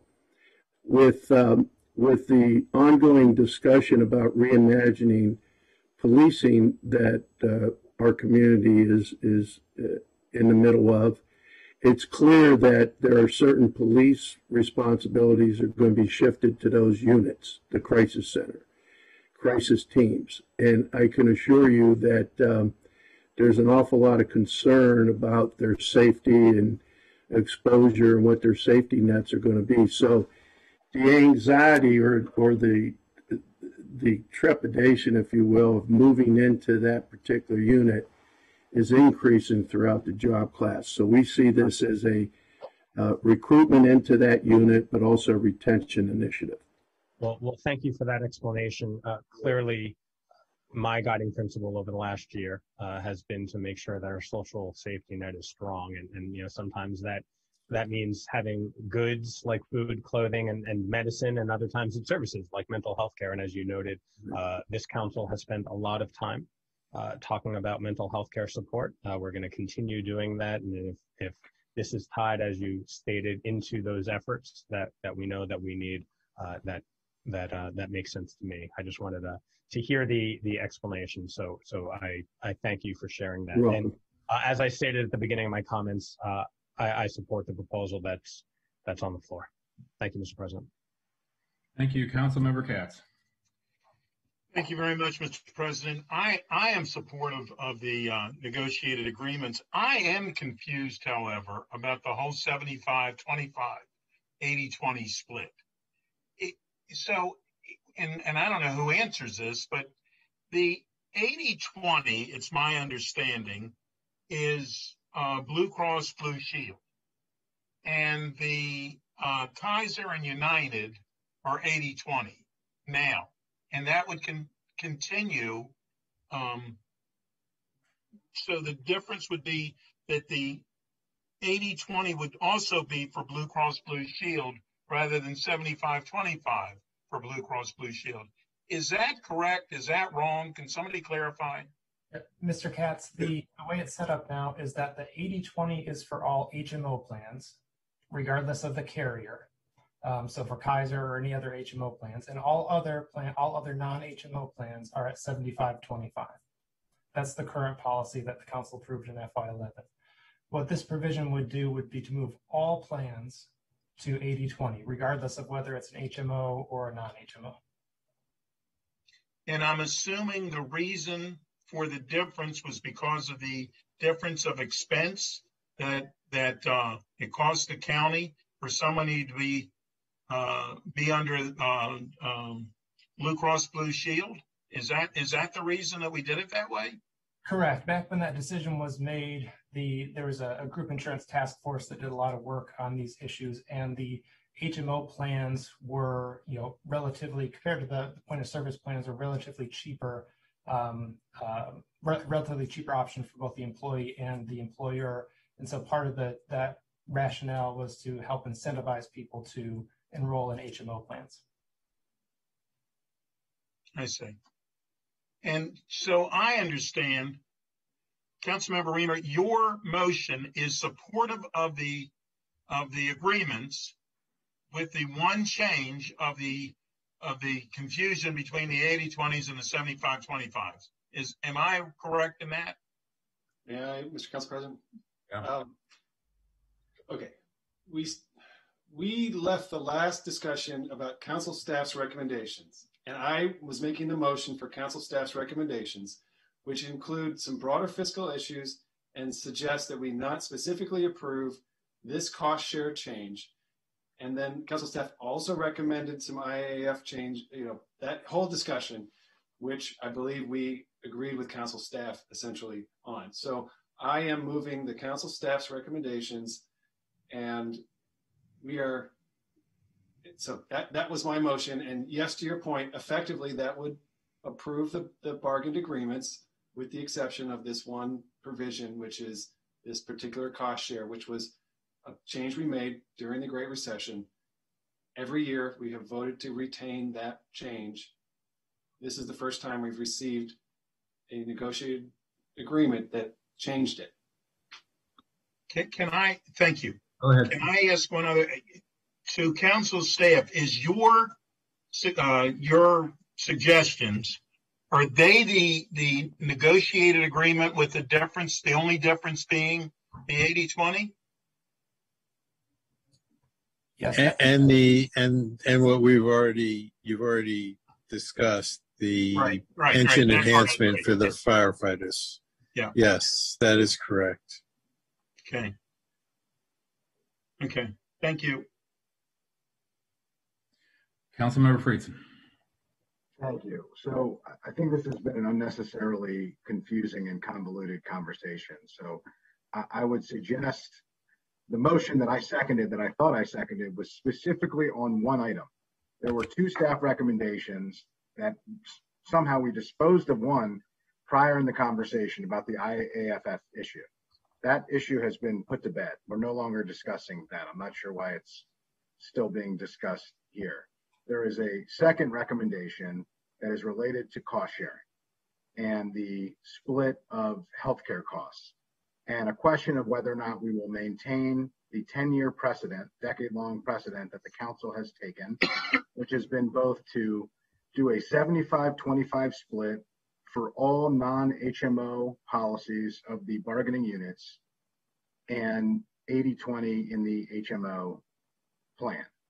That is the only issue that we are discussing right now. That is the amendment that is on the floor that I believe I seconded, and hopefully we can ultimately have an up or down vote on that one item. Is that correct? Are you seeking to not take up the fiscal reviews also that staff had embedded in their block? We were taking up the block minus the IAFF. I'm fine doing that. I just think that it has unnecessarily confused. That was my intent, was to move the staff's recommendations minus the IAFF. You know, bottom line, so it's all written on paper, so it's really clear. That was my intent. Okay, I will accept a friendly amendment to the motion. I just, a couple items. I associate myself with the comments made by Councilmember Navarro on these issues I had originally seconded for the purpose of discussion. A couple key points here. One, I do think that this is a precedent that has been set for 10 years, and you know, it seems appropriate to be consistent on that. Number two, I do think having in all possibilities where we can some level of equity where appropriate across bargaining units seems reasonable to me. Of course, these are different you know, units and they have different provisions, but where applicable, trying to do that. And number three, it has been the precedent that the council, from my understanding, has proactively urged the school system to adopt a lower cost share, which has a fiscal impact of $25 million, according to the PAC. I understand that's not where it is, but it has been the longstanding policy of this council, the prior council and this current council, to urge that. I find it to be inappropriate of us to urge MCPS to adopt a cost sharing split that is different from what we are approving here. I think we have to lead with our actions. So I think that if we are going to continue that, which it seems like we are, and urge the school system to make that change, which has been the longstanding policy, that we should be consistent with that. So I just wanted to note those few items. I hope and would like to put myself back in the queue for broader comments about the broader agreements, you know, assuming that we're going to have an up or down vote in the end. But if we're just talking about this particular item, that's, you know, I will support the motion that I seconded for the purposes of the discussion, in keeping with our policy as it has been for a decade. Mr. President, could you just clarify that we'll come back to, some people have made broad comments about this, some haven't. I'm just trying to understand how that process is going to work, because if not, I'll make broad comments now. We'll come back to the overarching issue. That's fine. Are there any other comments on this motion? Okay, great. All those in favor, please raise your hand. And I am in favor as well. Okay, that is unanimous among all present. I think everybody's present. Okay. Councilmember Albornoz, were you speaking? Okay. On the overarching question, Councilmember Friedson. Thank you, Mr. President. This has been a challenging conversation, I will say. It has been a tough dynamic. I associate myself with earlier comments made about provisions within the collective bargaining agreement that have not been shared with us by the executive branch.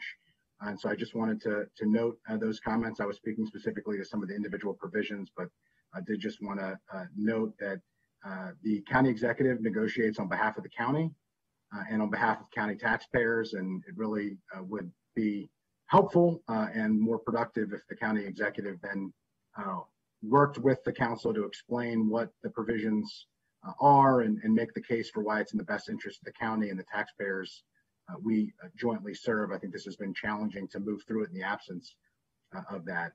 With that overarching thought, I just wanted to point out a few things.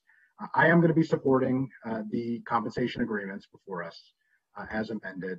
I do think it's important to note that I have continued concerns about the pressure that this budget and these agreements as part of it are going to put on our operating budgets moving forward and on the fiscal sustainability of the county.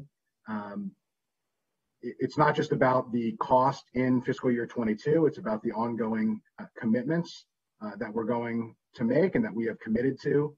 Council Vice President Albornoz noted earlier the risk of issuing checks that we can't cash. And I just wanted to note that I'm concerned not just about whether we can fulfill the commitments that we're making, but what other sacrifices we're going to have to make in order to cash the checks that we've done, what impacts that's going to have on our commitments to education, to transportation, to vital public services. And I just hope that we keep that in mind and remember that there is a suggestion about affordability, and affordability is not just about this current fiscal year that we've been infused with several $100 million in federal funding, but it's about future fiscal years and the long-term sustainability of the budget. Budgets really are a series of choices, and certainly our county employees have taken on tremendous sacrifice over the past year, but we ultimately have a number of challenging dynamics and are going to be faced with very difficult choices as we move forward, and we're going to have to decide what programming and services we can and can't pay for, and we simply can't fund it all. So I will be making this decision to fund these contracts in a very sober way, recognizing that the council's actions on these contracts will limit some other areas of what we're able to afford and our ability to fulfill the commitments that we've made in our own fiscal plan. And I just hope that all of us understand the full weight and consequences of what we're trying to do and are able to work with the county executive and the executive branch to make sure that we get the county budget on a sustainable path moving forward when the federal funding is gone and we have to pay for these obligations out of the revenues that our residents and businesses have to be in a position to generate. So with that, I'll yield back to you, Mr. President. Thank you. Any other comments?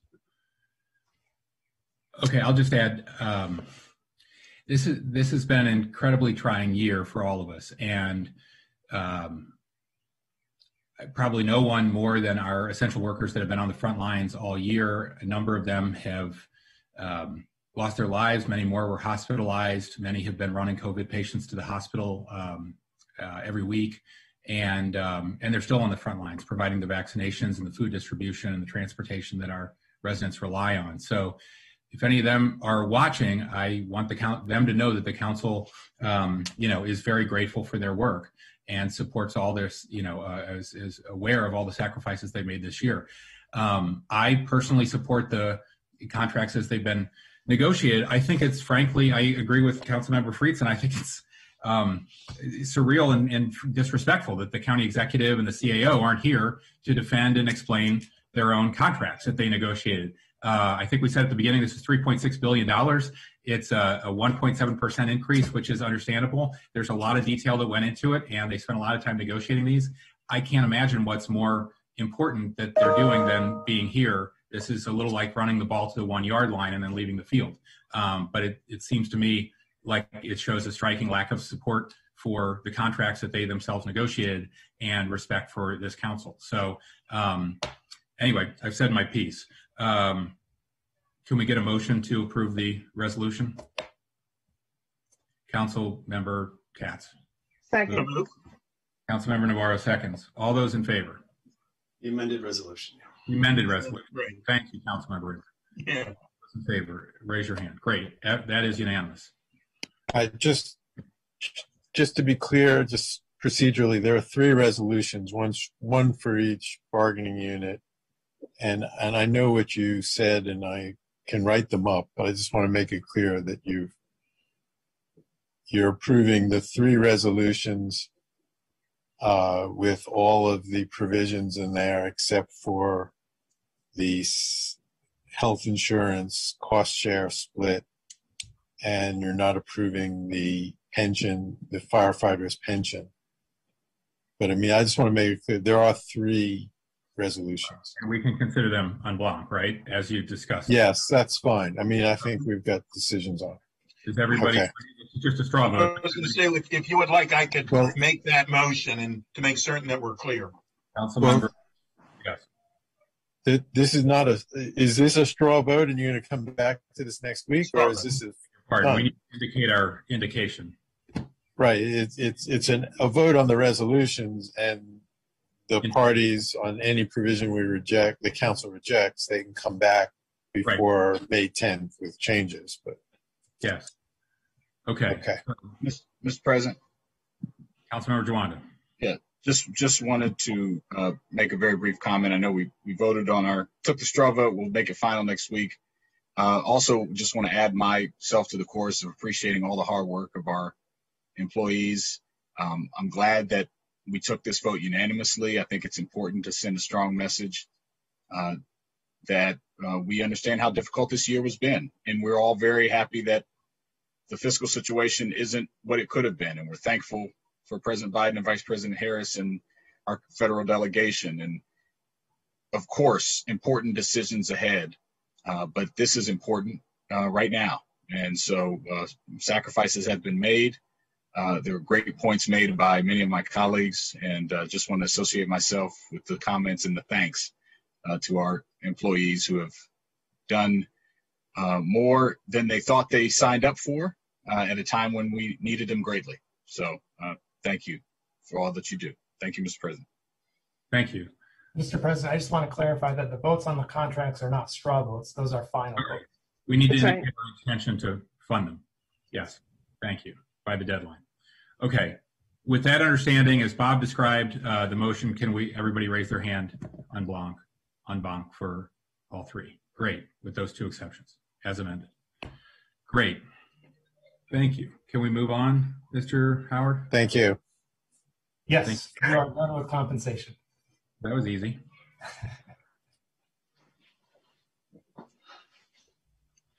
It's a good thing we didn't do the Ashton sector plan today. You would have had built it out by the time we finished.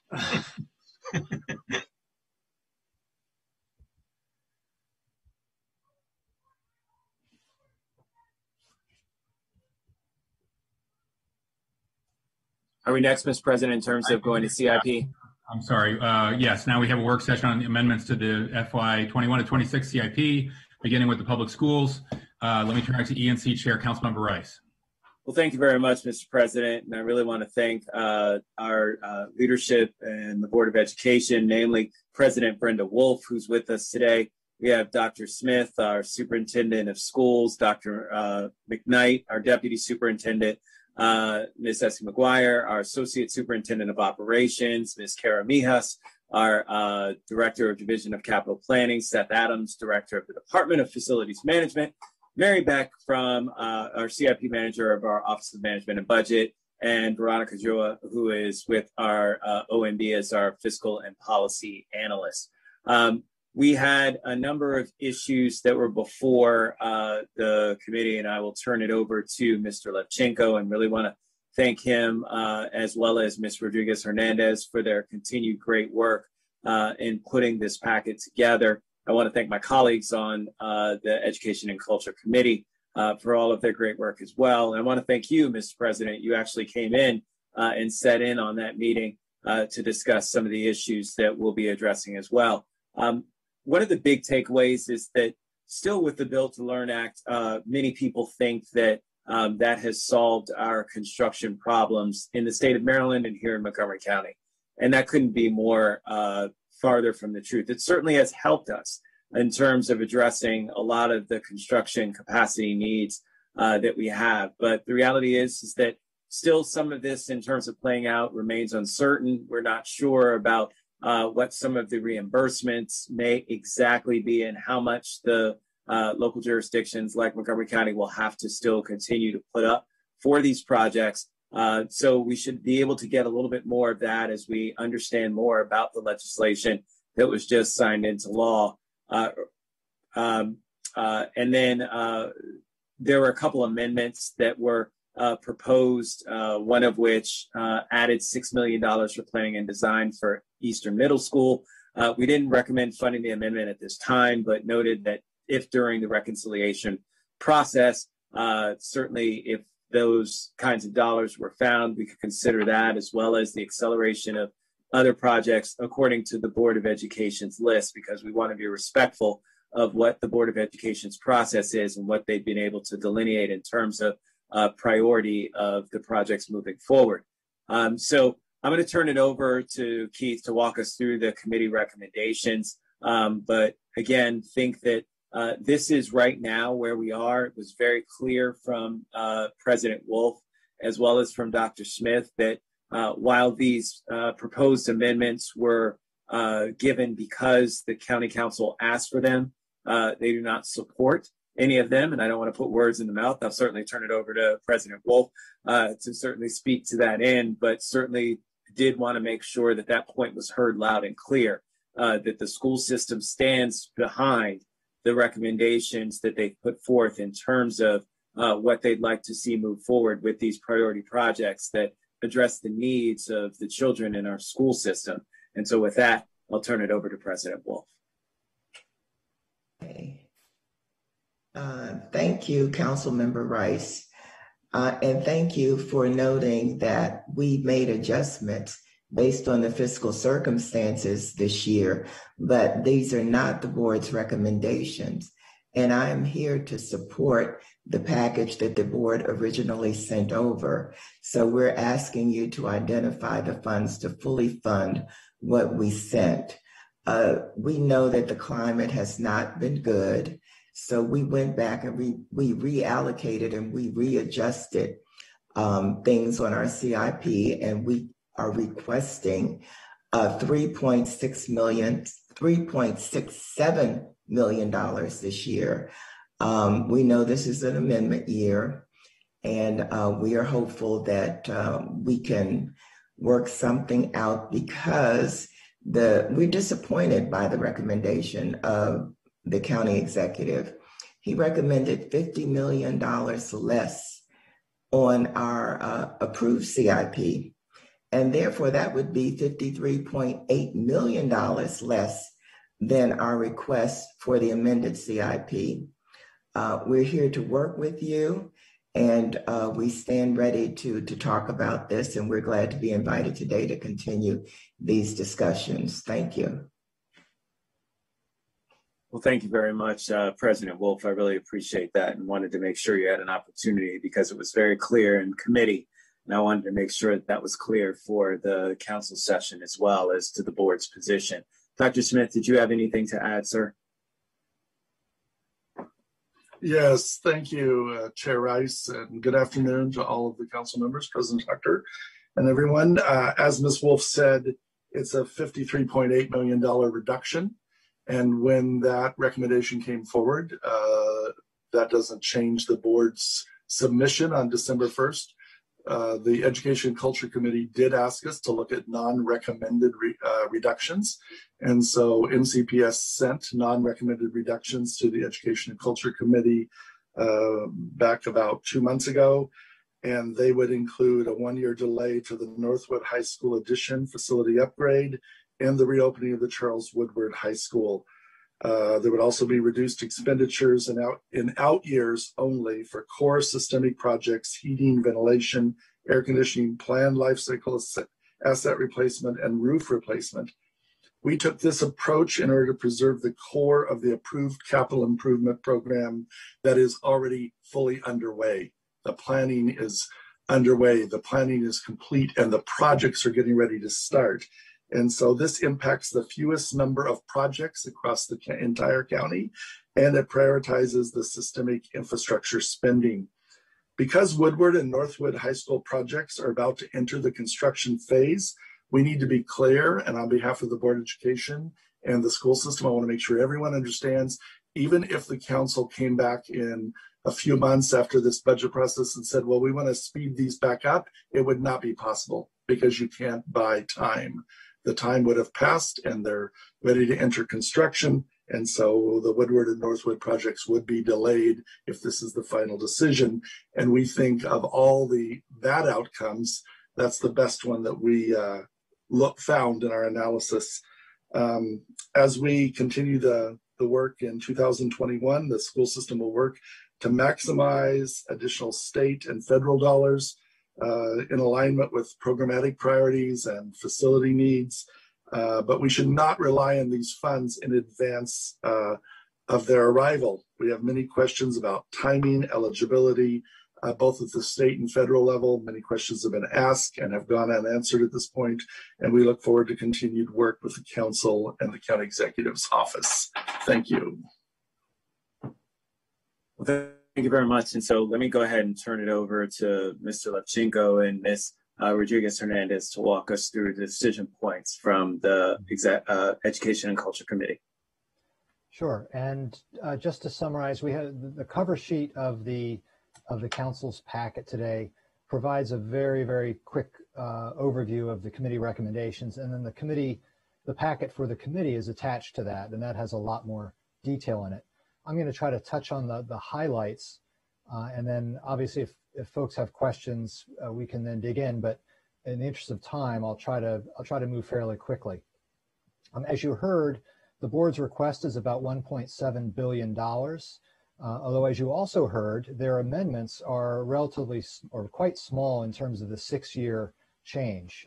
Ms. Wolf mentioned the $3.7 million, which is only about a 0.2% increase in the 6 years. There is the dollars are a little weighted towards the first couple of years, about $20 million in the first 3 years. So that does create some reconciliation issues, and that's what you heard in terms of the executive's transmittal. In addition to a lot of technical adjustments, which included a lot of acceleration of work that the schools were able to do over the past couple of years, the executive was still about $53 million lower overall in his recommended amended CIP compared to the board's request. And so that sort of becomes the starting gap, if you will. And that led to the committee's discussion of non-recommended reductions and asking NCPS to come back with those, and we'll get to those in a minute. But so the $53 million number over the 6 years is sort of the first key number to think about in this regard. The state aid that was talked about earlier, while we do have obviously a completed legislative session this year at the state, and we have the base state funding established for FY22 for NCPS and all the other LEAs throughout the state, we don't yet have a firm award for the Built to Learn dollars, which there was an initial allocation of bonds assumed in FY22. And given that that NCPS was allocated 21% of the total amount of Built to Learn dollars over time, which is about $2.2 billion over a decade, there certainly can be an assumption that we should be getting a share of that in FY22. There's about $520 million in bonds. So the question is, what do we assume going forward for that? And those discussions are still ongoing between council staff, OMB staff, and NCPS staff. And as part of reconciliation, we will bring forth to the council some options for what to assume for the Built to Learn dollars in FY22. Right now, without the Built to Learn dollars, we have a state aid gap. But with the Built to Learn dollars, it's potentially we might be higher than our FY22 numbers. But then we also have the out years to worry about as well. The state aid that was approved or the state aid that's assumed in the approved budget from last year does assume a ramping up of the Built to Learn dollars. And so the out years already do assume significant funding from Built to Learn. And as Mr. Rice talked about earlier, we have some significant eligibility concerns, especially after the first couple years of the CIP where we get through our initial backlog. So that's work that needs to continue and needs to be a high priority of the council and the executive as part of its legislative goals for next year, is potential changes to eligibility requirements to allow us to get a higher portion of state aid for projects. So that we will have to make some initial assumptions this year, but then we have some work to do going forward. I mentioned the executive's recommendations, which fall under these technical adjustments I mentioned. The 53.8 million, once again, is the number to really focus on. The board's amendments are listed on the cover page of the memo. I won't go through them in detail, but just to note, the committee was supportive of the amendments, obviously subject to affordability. That's really the key issue.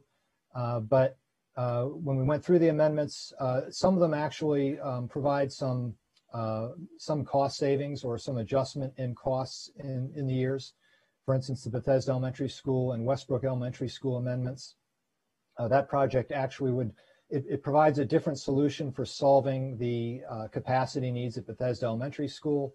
It provides a less expensive solution and potentially a faster solution. So that's one example. And there's also some other amendments, Cresthaven, Roscoe Nix, and the Joanne Lelek Elementary Schools, where it's looking at, once again, a different solution to solving the overutilization at Joanne Lelek at Broad Acres. Then you also have some amendments that actually defer some expenditures. The Silver Spring International Middle School Edition, where the scope is actually reduced and the completion date deferred because further study is needed, further work with the community to define that project. Once again, this gets back to what Ms. Wolf was saying, which was this was a pretty restrained package of amendments. Several, as I mentioned, provided either cost reductions or did not increase costs during the 6-year period. We did have some projects more traditional where they are seeking construction dollars for projects such as Highland View Elementary School Edition. So that will be an additional $16 million in the CIP. And also an accelerated completion date for Page Elementary School. That's one of the amendments as well. No change in the total project cost. So those are the individual school amendments. And then Superintendent Smith mentioned also some requested increases in some of their systemic projects, which we can talk about. You may recall that last year they had requested some increases and the council was not able to support those because of fiscal issues, especially in the early years. And so they have requested some of that to be increased back this year. And once again, we'll be looking at that again. This time around, of course, I think the systemic projects do need to be given some significant weight because of obviously because of the backlog that they've had, which they've had for a number of years, but also getting back to the state aid issue. The systemic projects do typically get a higher amount of state aid per project than our individual school projects. So we want to be careful not to solve one problem and create another. So we can talk more about that if you need to. But next I wanted to talk about the non-recommended reductions. Superintendent Smith mentioned the two key reductions, especially early on, are the Woodward High School and Northwood High School projects, which would both be, their completions would be pushed back a year. So those are obviously big projects. They have a lot of dollars in the early years of the CIP. So that was where they were able to find savings in the early part of the CIP. And then they have reductions in several systemic projects later in the CIP in order to bring the 6-year total down closer to what the executive had recommended. So that was what they were able to identify. And we took those, staff took those non-recommended reductions to the Education and Culture Committee. And we also looked at other potential reductions or deferrals one could make, but it's hard to get away from the Woodward and Northwood projects in the early years in terms of where you would find dollars there. And once again, we're trying not to go back to the systemics. They were already reduced in funding last year, so we don't necessarily want to go back there again, at least not initially. So staff did not identify other projects in the approved CIP that we would go to first before these. So staff was brought that to the committee, and the committee also concurred that pending affordability, that the non-recommended reductions would be where we go first. The question then becomes, if we have to go further than that, then we'd probably have to be looking at the amendments to that the board requested that did increase spending. I mentioned earlier a couple of the acceleration in one of the projects and the adding construction in another. Those are the kinds of things we'd have to look at again, because once again, we do try to protect as best we can the approved CIP. And to the degree there are new projects or accelerated projects or things like that, however well justified they may be, we have to try to protect the approved CIP as much as we can first, unless we see some obvious changes that can be made. So the committee supported that. It did not take those non-recommended reductions up front. It still wants to see what happens with state aid and overall reconciliation in the CIP. But I think it is important to signal that these non-recommended reductions would be where we would look first in terms of balancing the CIP. If you need to get any more detail about any of these particular projects, staff's happy to do that. No, we're good. We're good. Sorry, we have a full committee session on this. Yeah.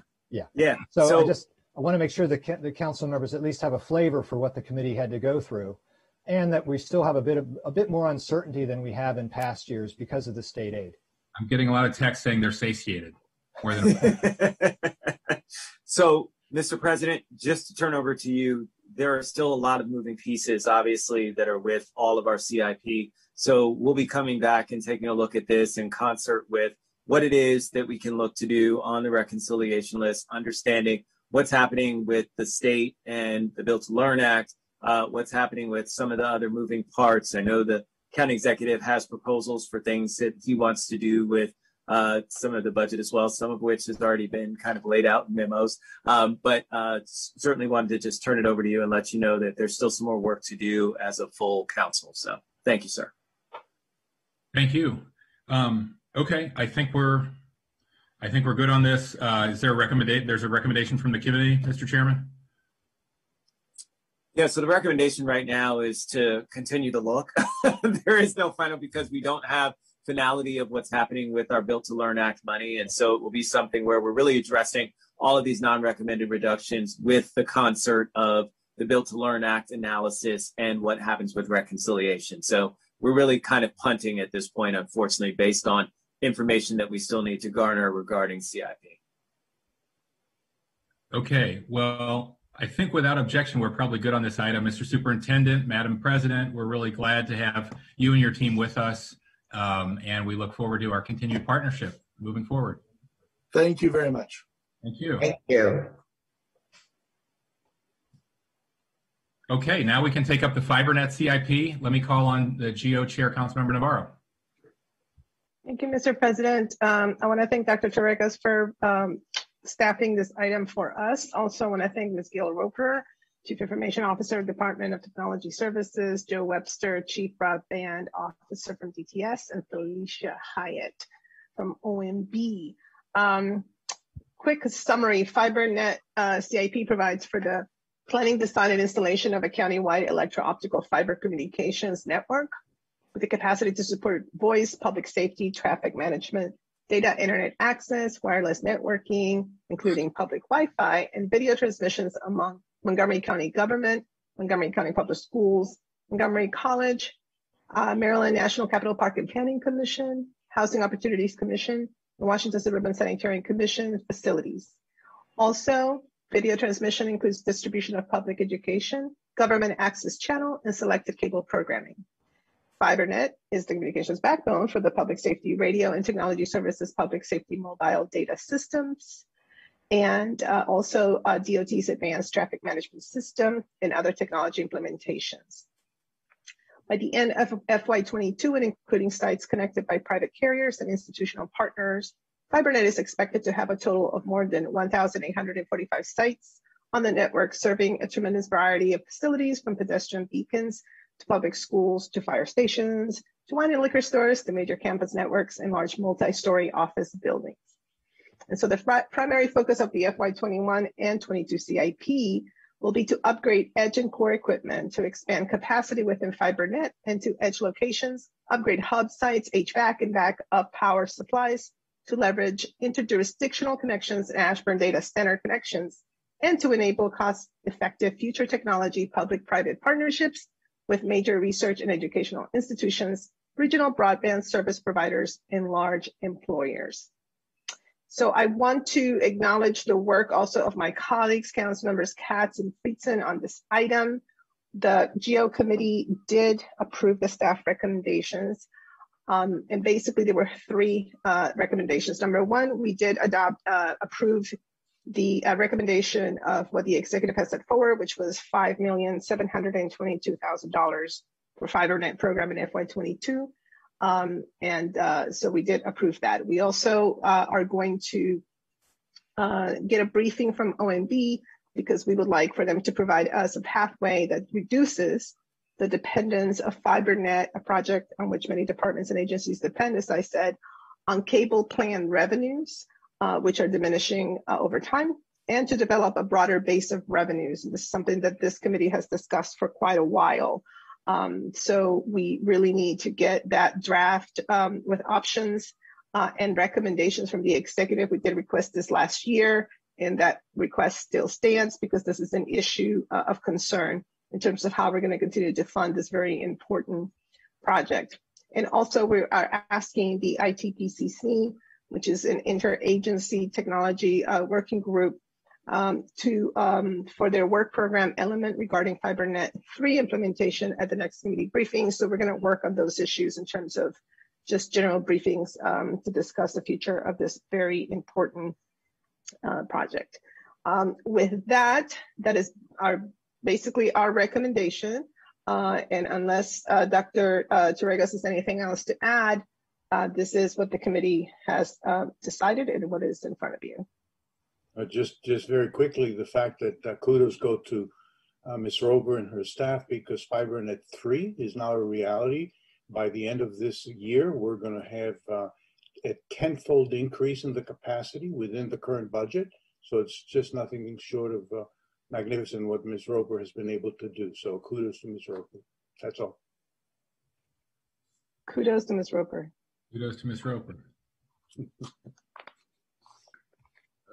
Okay, I don't see any requests to speak. I think, Councilmember Rice, you're muted. Just very, very quickly, I really want to thank you, Chair Navarro, and the Government Operations and Fiscal Policy Committee, because many of you know I chair the Broadband Task Force for the National Association of Counties, and I'm oftentimes sharing the success that we've been able to garner here in terms of really advancing broadband access for more people here in this county. And so we set a model example. So Director Roper, you hit the ground running. I remember when we first met. And so just want to thank you for that. But then also, this is really important for my colleagues, just so they understand. I mean, sometimes we gloss over this kind of stuff. And this is something when we talk about a game changer in the pandemic and we talk about economic recovery for our folks in our community, this is what it's about. I mean, when we talk about e-commerce and people setting up small businesses, all the things that we know that we care about. And so Director Roper, Ms. Herrera, Director Torregas, and everybody else, all of your staff, you guys continue to fire on all cylinders. And so thank you for making sure that we're set up for success. I just really wanted to say that. And thank you, of course, to the leadership with Government Operations, Fiscal Policy, and all the members. Appreciate it. Thank you. Thank you. Okay, we have a committee recommendation. I don't see any objections. I think we're all set on this one. Thank you all so much for all your hard work. I think we can move on to the Ultra Montgomery project. GO Chair Navarro. Yep. So the Ultra Montgomery project provides for capital funding to support economic development and technology leadership in the county. There's a $680,000 request. And it supports planning, engineering, and design and construction of high-speed connections along Route 29, White Oak, and along the planned Purple Line, as well as connections to the Ashburn, Virginia data centers and global internet hubs for county businesses. The committee did discuss this and approved the request from the county executive. But we also discussed the need to refocus the effort of the project of making broadband accessible and affordable to all residents. We specifically spoke about the need to focus this to the underprivileged sectors of the county, and also to develop measurable indicators of performance and success, and establish targets for FY22 for the capital infrastructure efforts, and also match with similar refocus effort of the opening of the FY22 budget for Old Town Montgomery. We also did, request that a new plan be developed for those $680,000 allocation, and that be provided to the full council.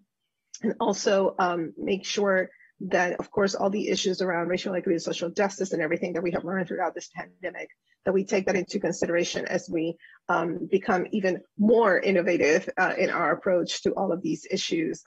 Obviously, a lot of that has just been, I think, just imposed on all of us during the pandemic. So that is the recommendation from the Government Operations and Fiscal Policy Committee. Terrific. I don't see any objections or questions. It looks like a powerful committee recommendation. I think we can move on. Very powerful. Okay, great. Now to General Government, Economic Development, and the Kid Museum Project. Let me turn it over to Fed Committee Chair, Councilmember Reamer. Thank you so much. We will go through this few items in this packet here. The first is the White Oak Sciences Gateway. The county executive has recommended that we adjust the timing of the county's expenditure in that project. That is to match the expected timing of the private sector developer. And we are all awaiting and requesting that the private sector partner move forward. We did talk a bit about the significant policy that we adopted in the subdivision staging policy to exempt opportunity zones from impact taxes, and how that is a game changer for the economics of redeveloping in White Oak. And so we're eager to see some forward motion there. And we also want to see some executive branch focus.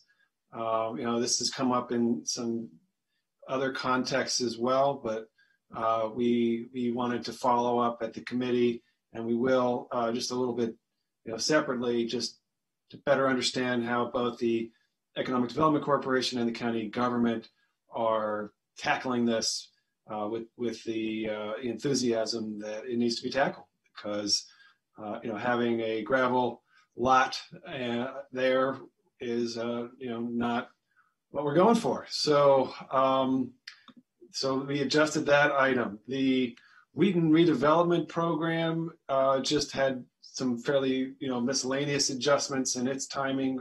Project has been a great success. I know we all can't wait to be able to attend a meeting there in the near future as that begins to hopefully reopen.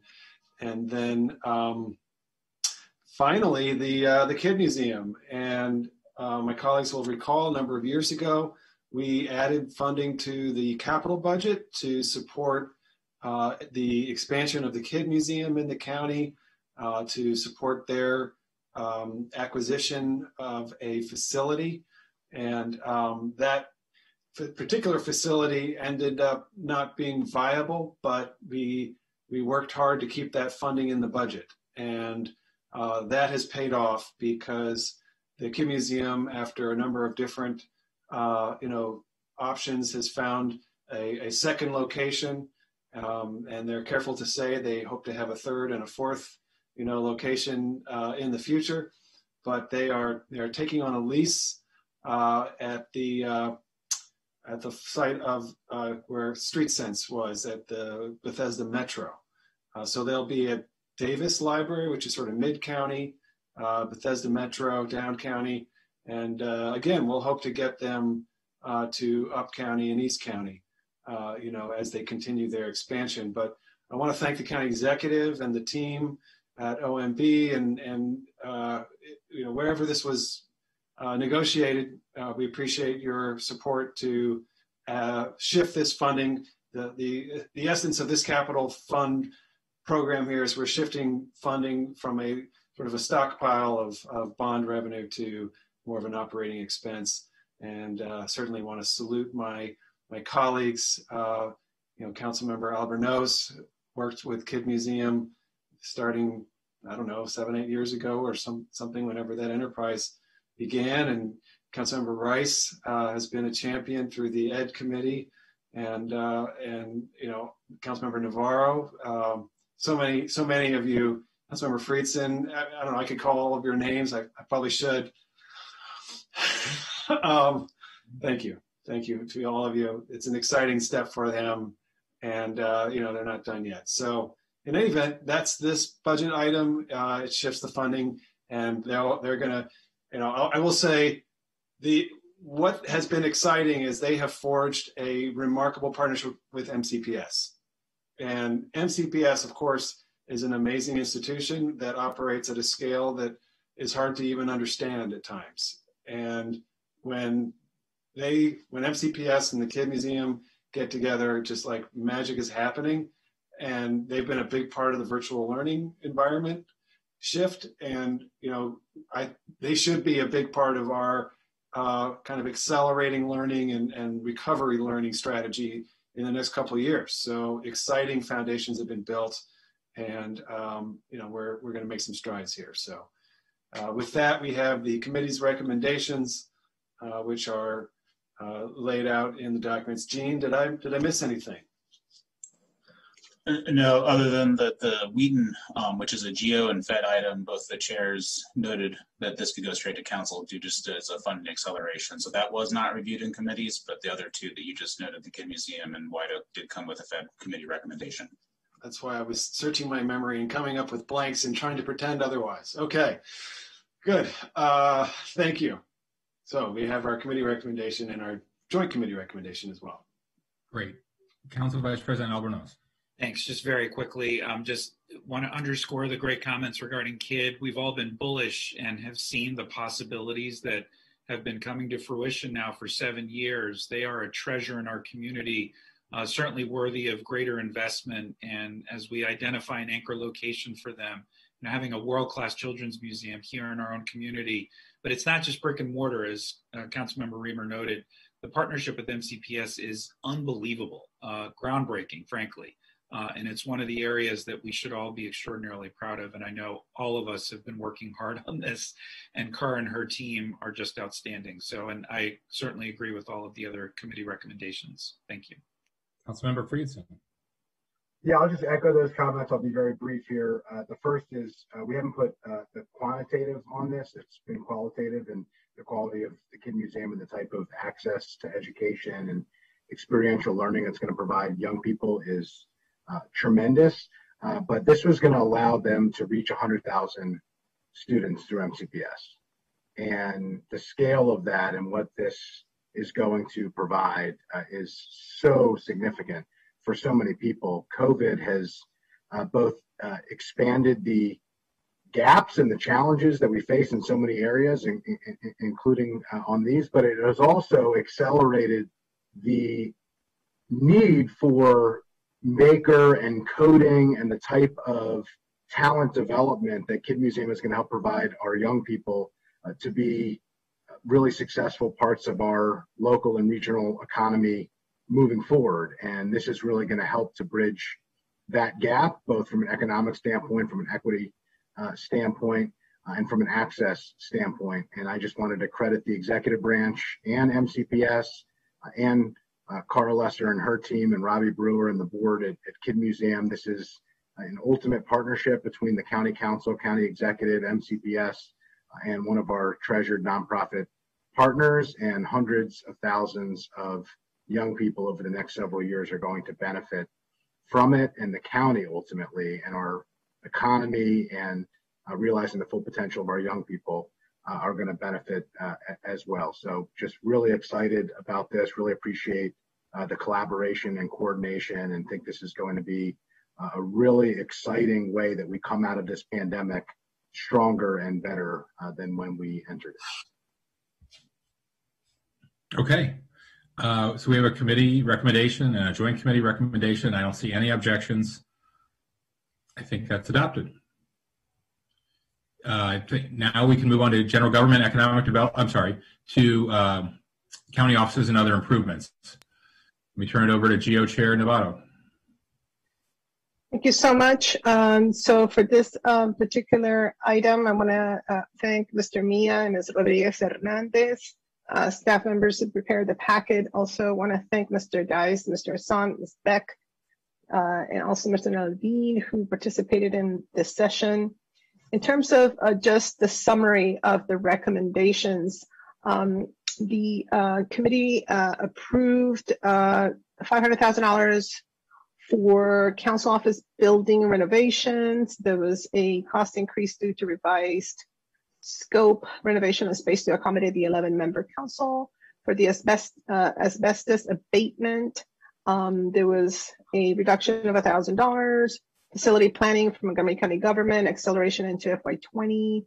There was a reduction of $23,000. Energy systems modernizations, there was a funding switch, which we approved. EOB HVAC renovation, there was a reduction of excess appropriation, red brick courthouse structural repairs. There was a reduction of excess appropriation in ADA compliance. There was a funding shift from FY23 to 24 to FY24 to 25. Let me also just briefly summarize some of the discussions we had in terms of the COB renovation. The cost increase of $500,000, mostly covered by a $92,000 appropriation that we made on March 16th. Also, it would add that $92,000 to the COB renovation project for the creation of office space for the 2 additional council members. Overall increase in project cost expected to be $500,000, but $408,000 were covered by previous excess appropriations. The space currently occupied by LIS on the 4th floor would be converted into 2 suites for council member offices behind a secure door, with an option to create a secure floor similar to how the fifth floor is set up. LIS would be relocated to the 6th floor. The Tuxent River Conference Room 4th floor copier would be relocated to a new location on the 4th floor, and DGS is looking to replace conference space located in the cafeteria as the proposed phase of this project. DGS looked into several other options as well, including redesigning 5th floor and converting the cafeteria space into new offices, but other options were considered too disruptive and potentially too expensive. The estimated completion is October 2022. Proposed next phase of renovations, kitchen cafeteria, estimated cost $1 million. Those funds are not appropriated yet. Trying to get the facility, of course, up to code, and that could potentially be used to rework the space, maybe converting into a grab-and-go model in partnership with local restaurants. Therefore, hearing room also being upgraded to accommodate additional council members in addition to previously approved HVA, I think, AV system upgrades, and DGS recommends adding a refurbishment of the 7th floor hearing room to the list of projects currently unable to accommodate 11 council members. So that is just a summary, and I know that there has been an addition, I believe, a new item, ADA compliance. So maybe staff can talk about that. And also, of course, we do have Mr. Dice here and Mr. Assant, if there are any other particulars to be discussed, but everything else is very much described in detail in the packet. So, thank you for the summary, Chair Navarro. Just to note, there's one amendment that came over on March 15th. That was the ADA compliance project. It shifted $1 million each from FY23 and 24 to FY25 and 26. There was a typo in the packet, so I just want to clarify that. It's a non-controversial change. It's a level of effort project, and typically in CIP budgets, we do shift funds from LOEs, projects like that, to balance the CIP. So staff recommends approval of that change. Okay, so that is an addition that the committee did not discuss, but it's here for full council. Okay, colleagues, do we support the committee recommendation with that staff recommendation with an amendment? Getting a lot of nods and thumbs up. Okay, Mr. Dice, Mr. Assant, everybody, very nice to see you. Thanks, Ms. Beck. Thanks for all your hard work on this. It's terrific. I think we're at the end of this agenda miraculously. Before we adjourn, I do want to wish long-suffering council spouse Angela Reamer and her lucky husband a very happy 19th wedding anniversary. Apparently, there's nothing else on Netflix, and so she actually might be watching this. So happy anniversary, Angela, and thanks for sharing Hans with all of our residents. Happy anniversary, Hans. Happy anniversary. Happy anniversary. Thank you so much. Hans is taking her out to Del Frisco's today. I'm going to say she deserves several awards. Going to Little League first. Thank you very much, everyone. Really appreciate it. Thank you. All right, we are adjourned. Thank you.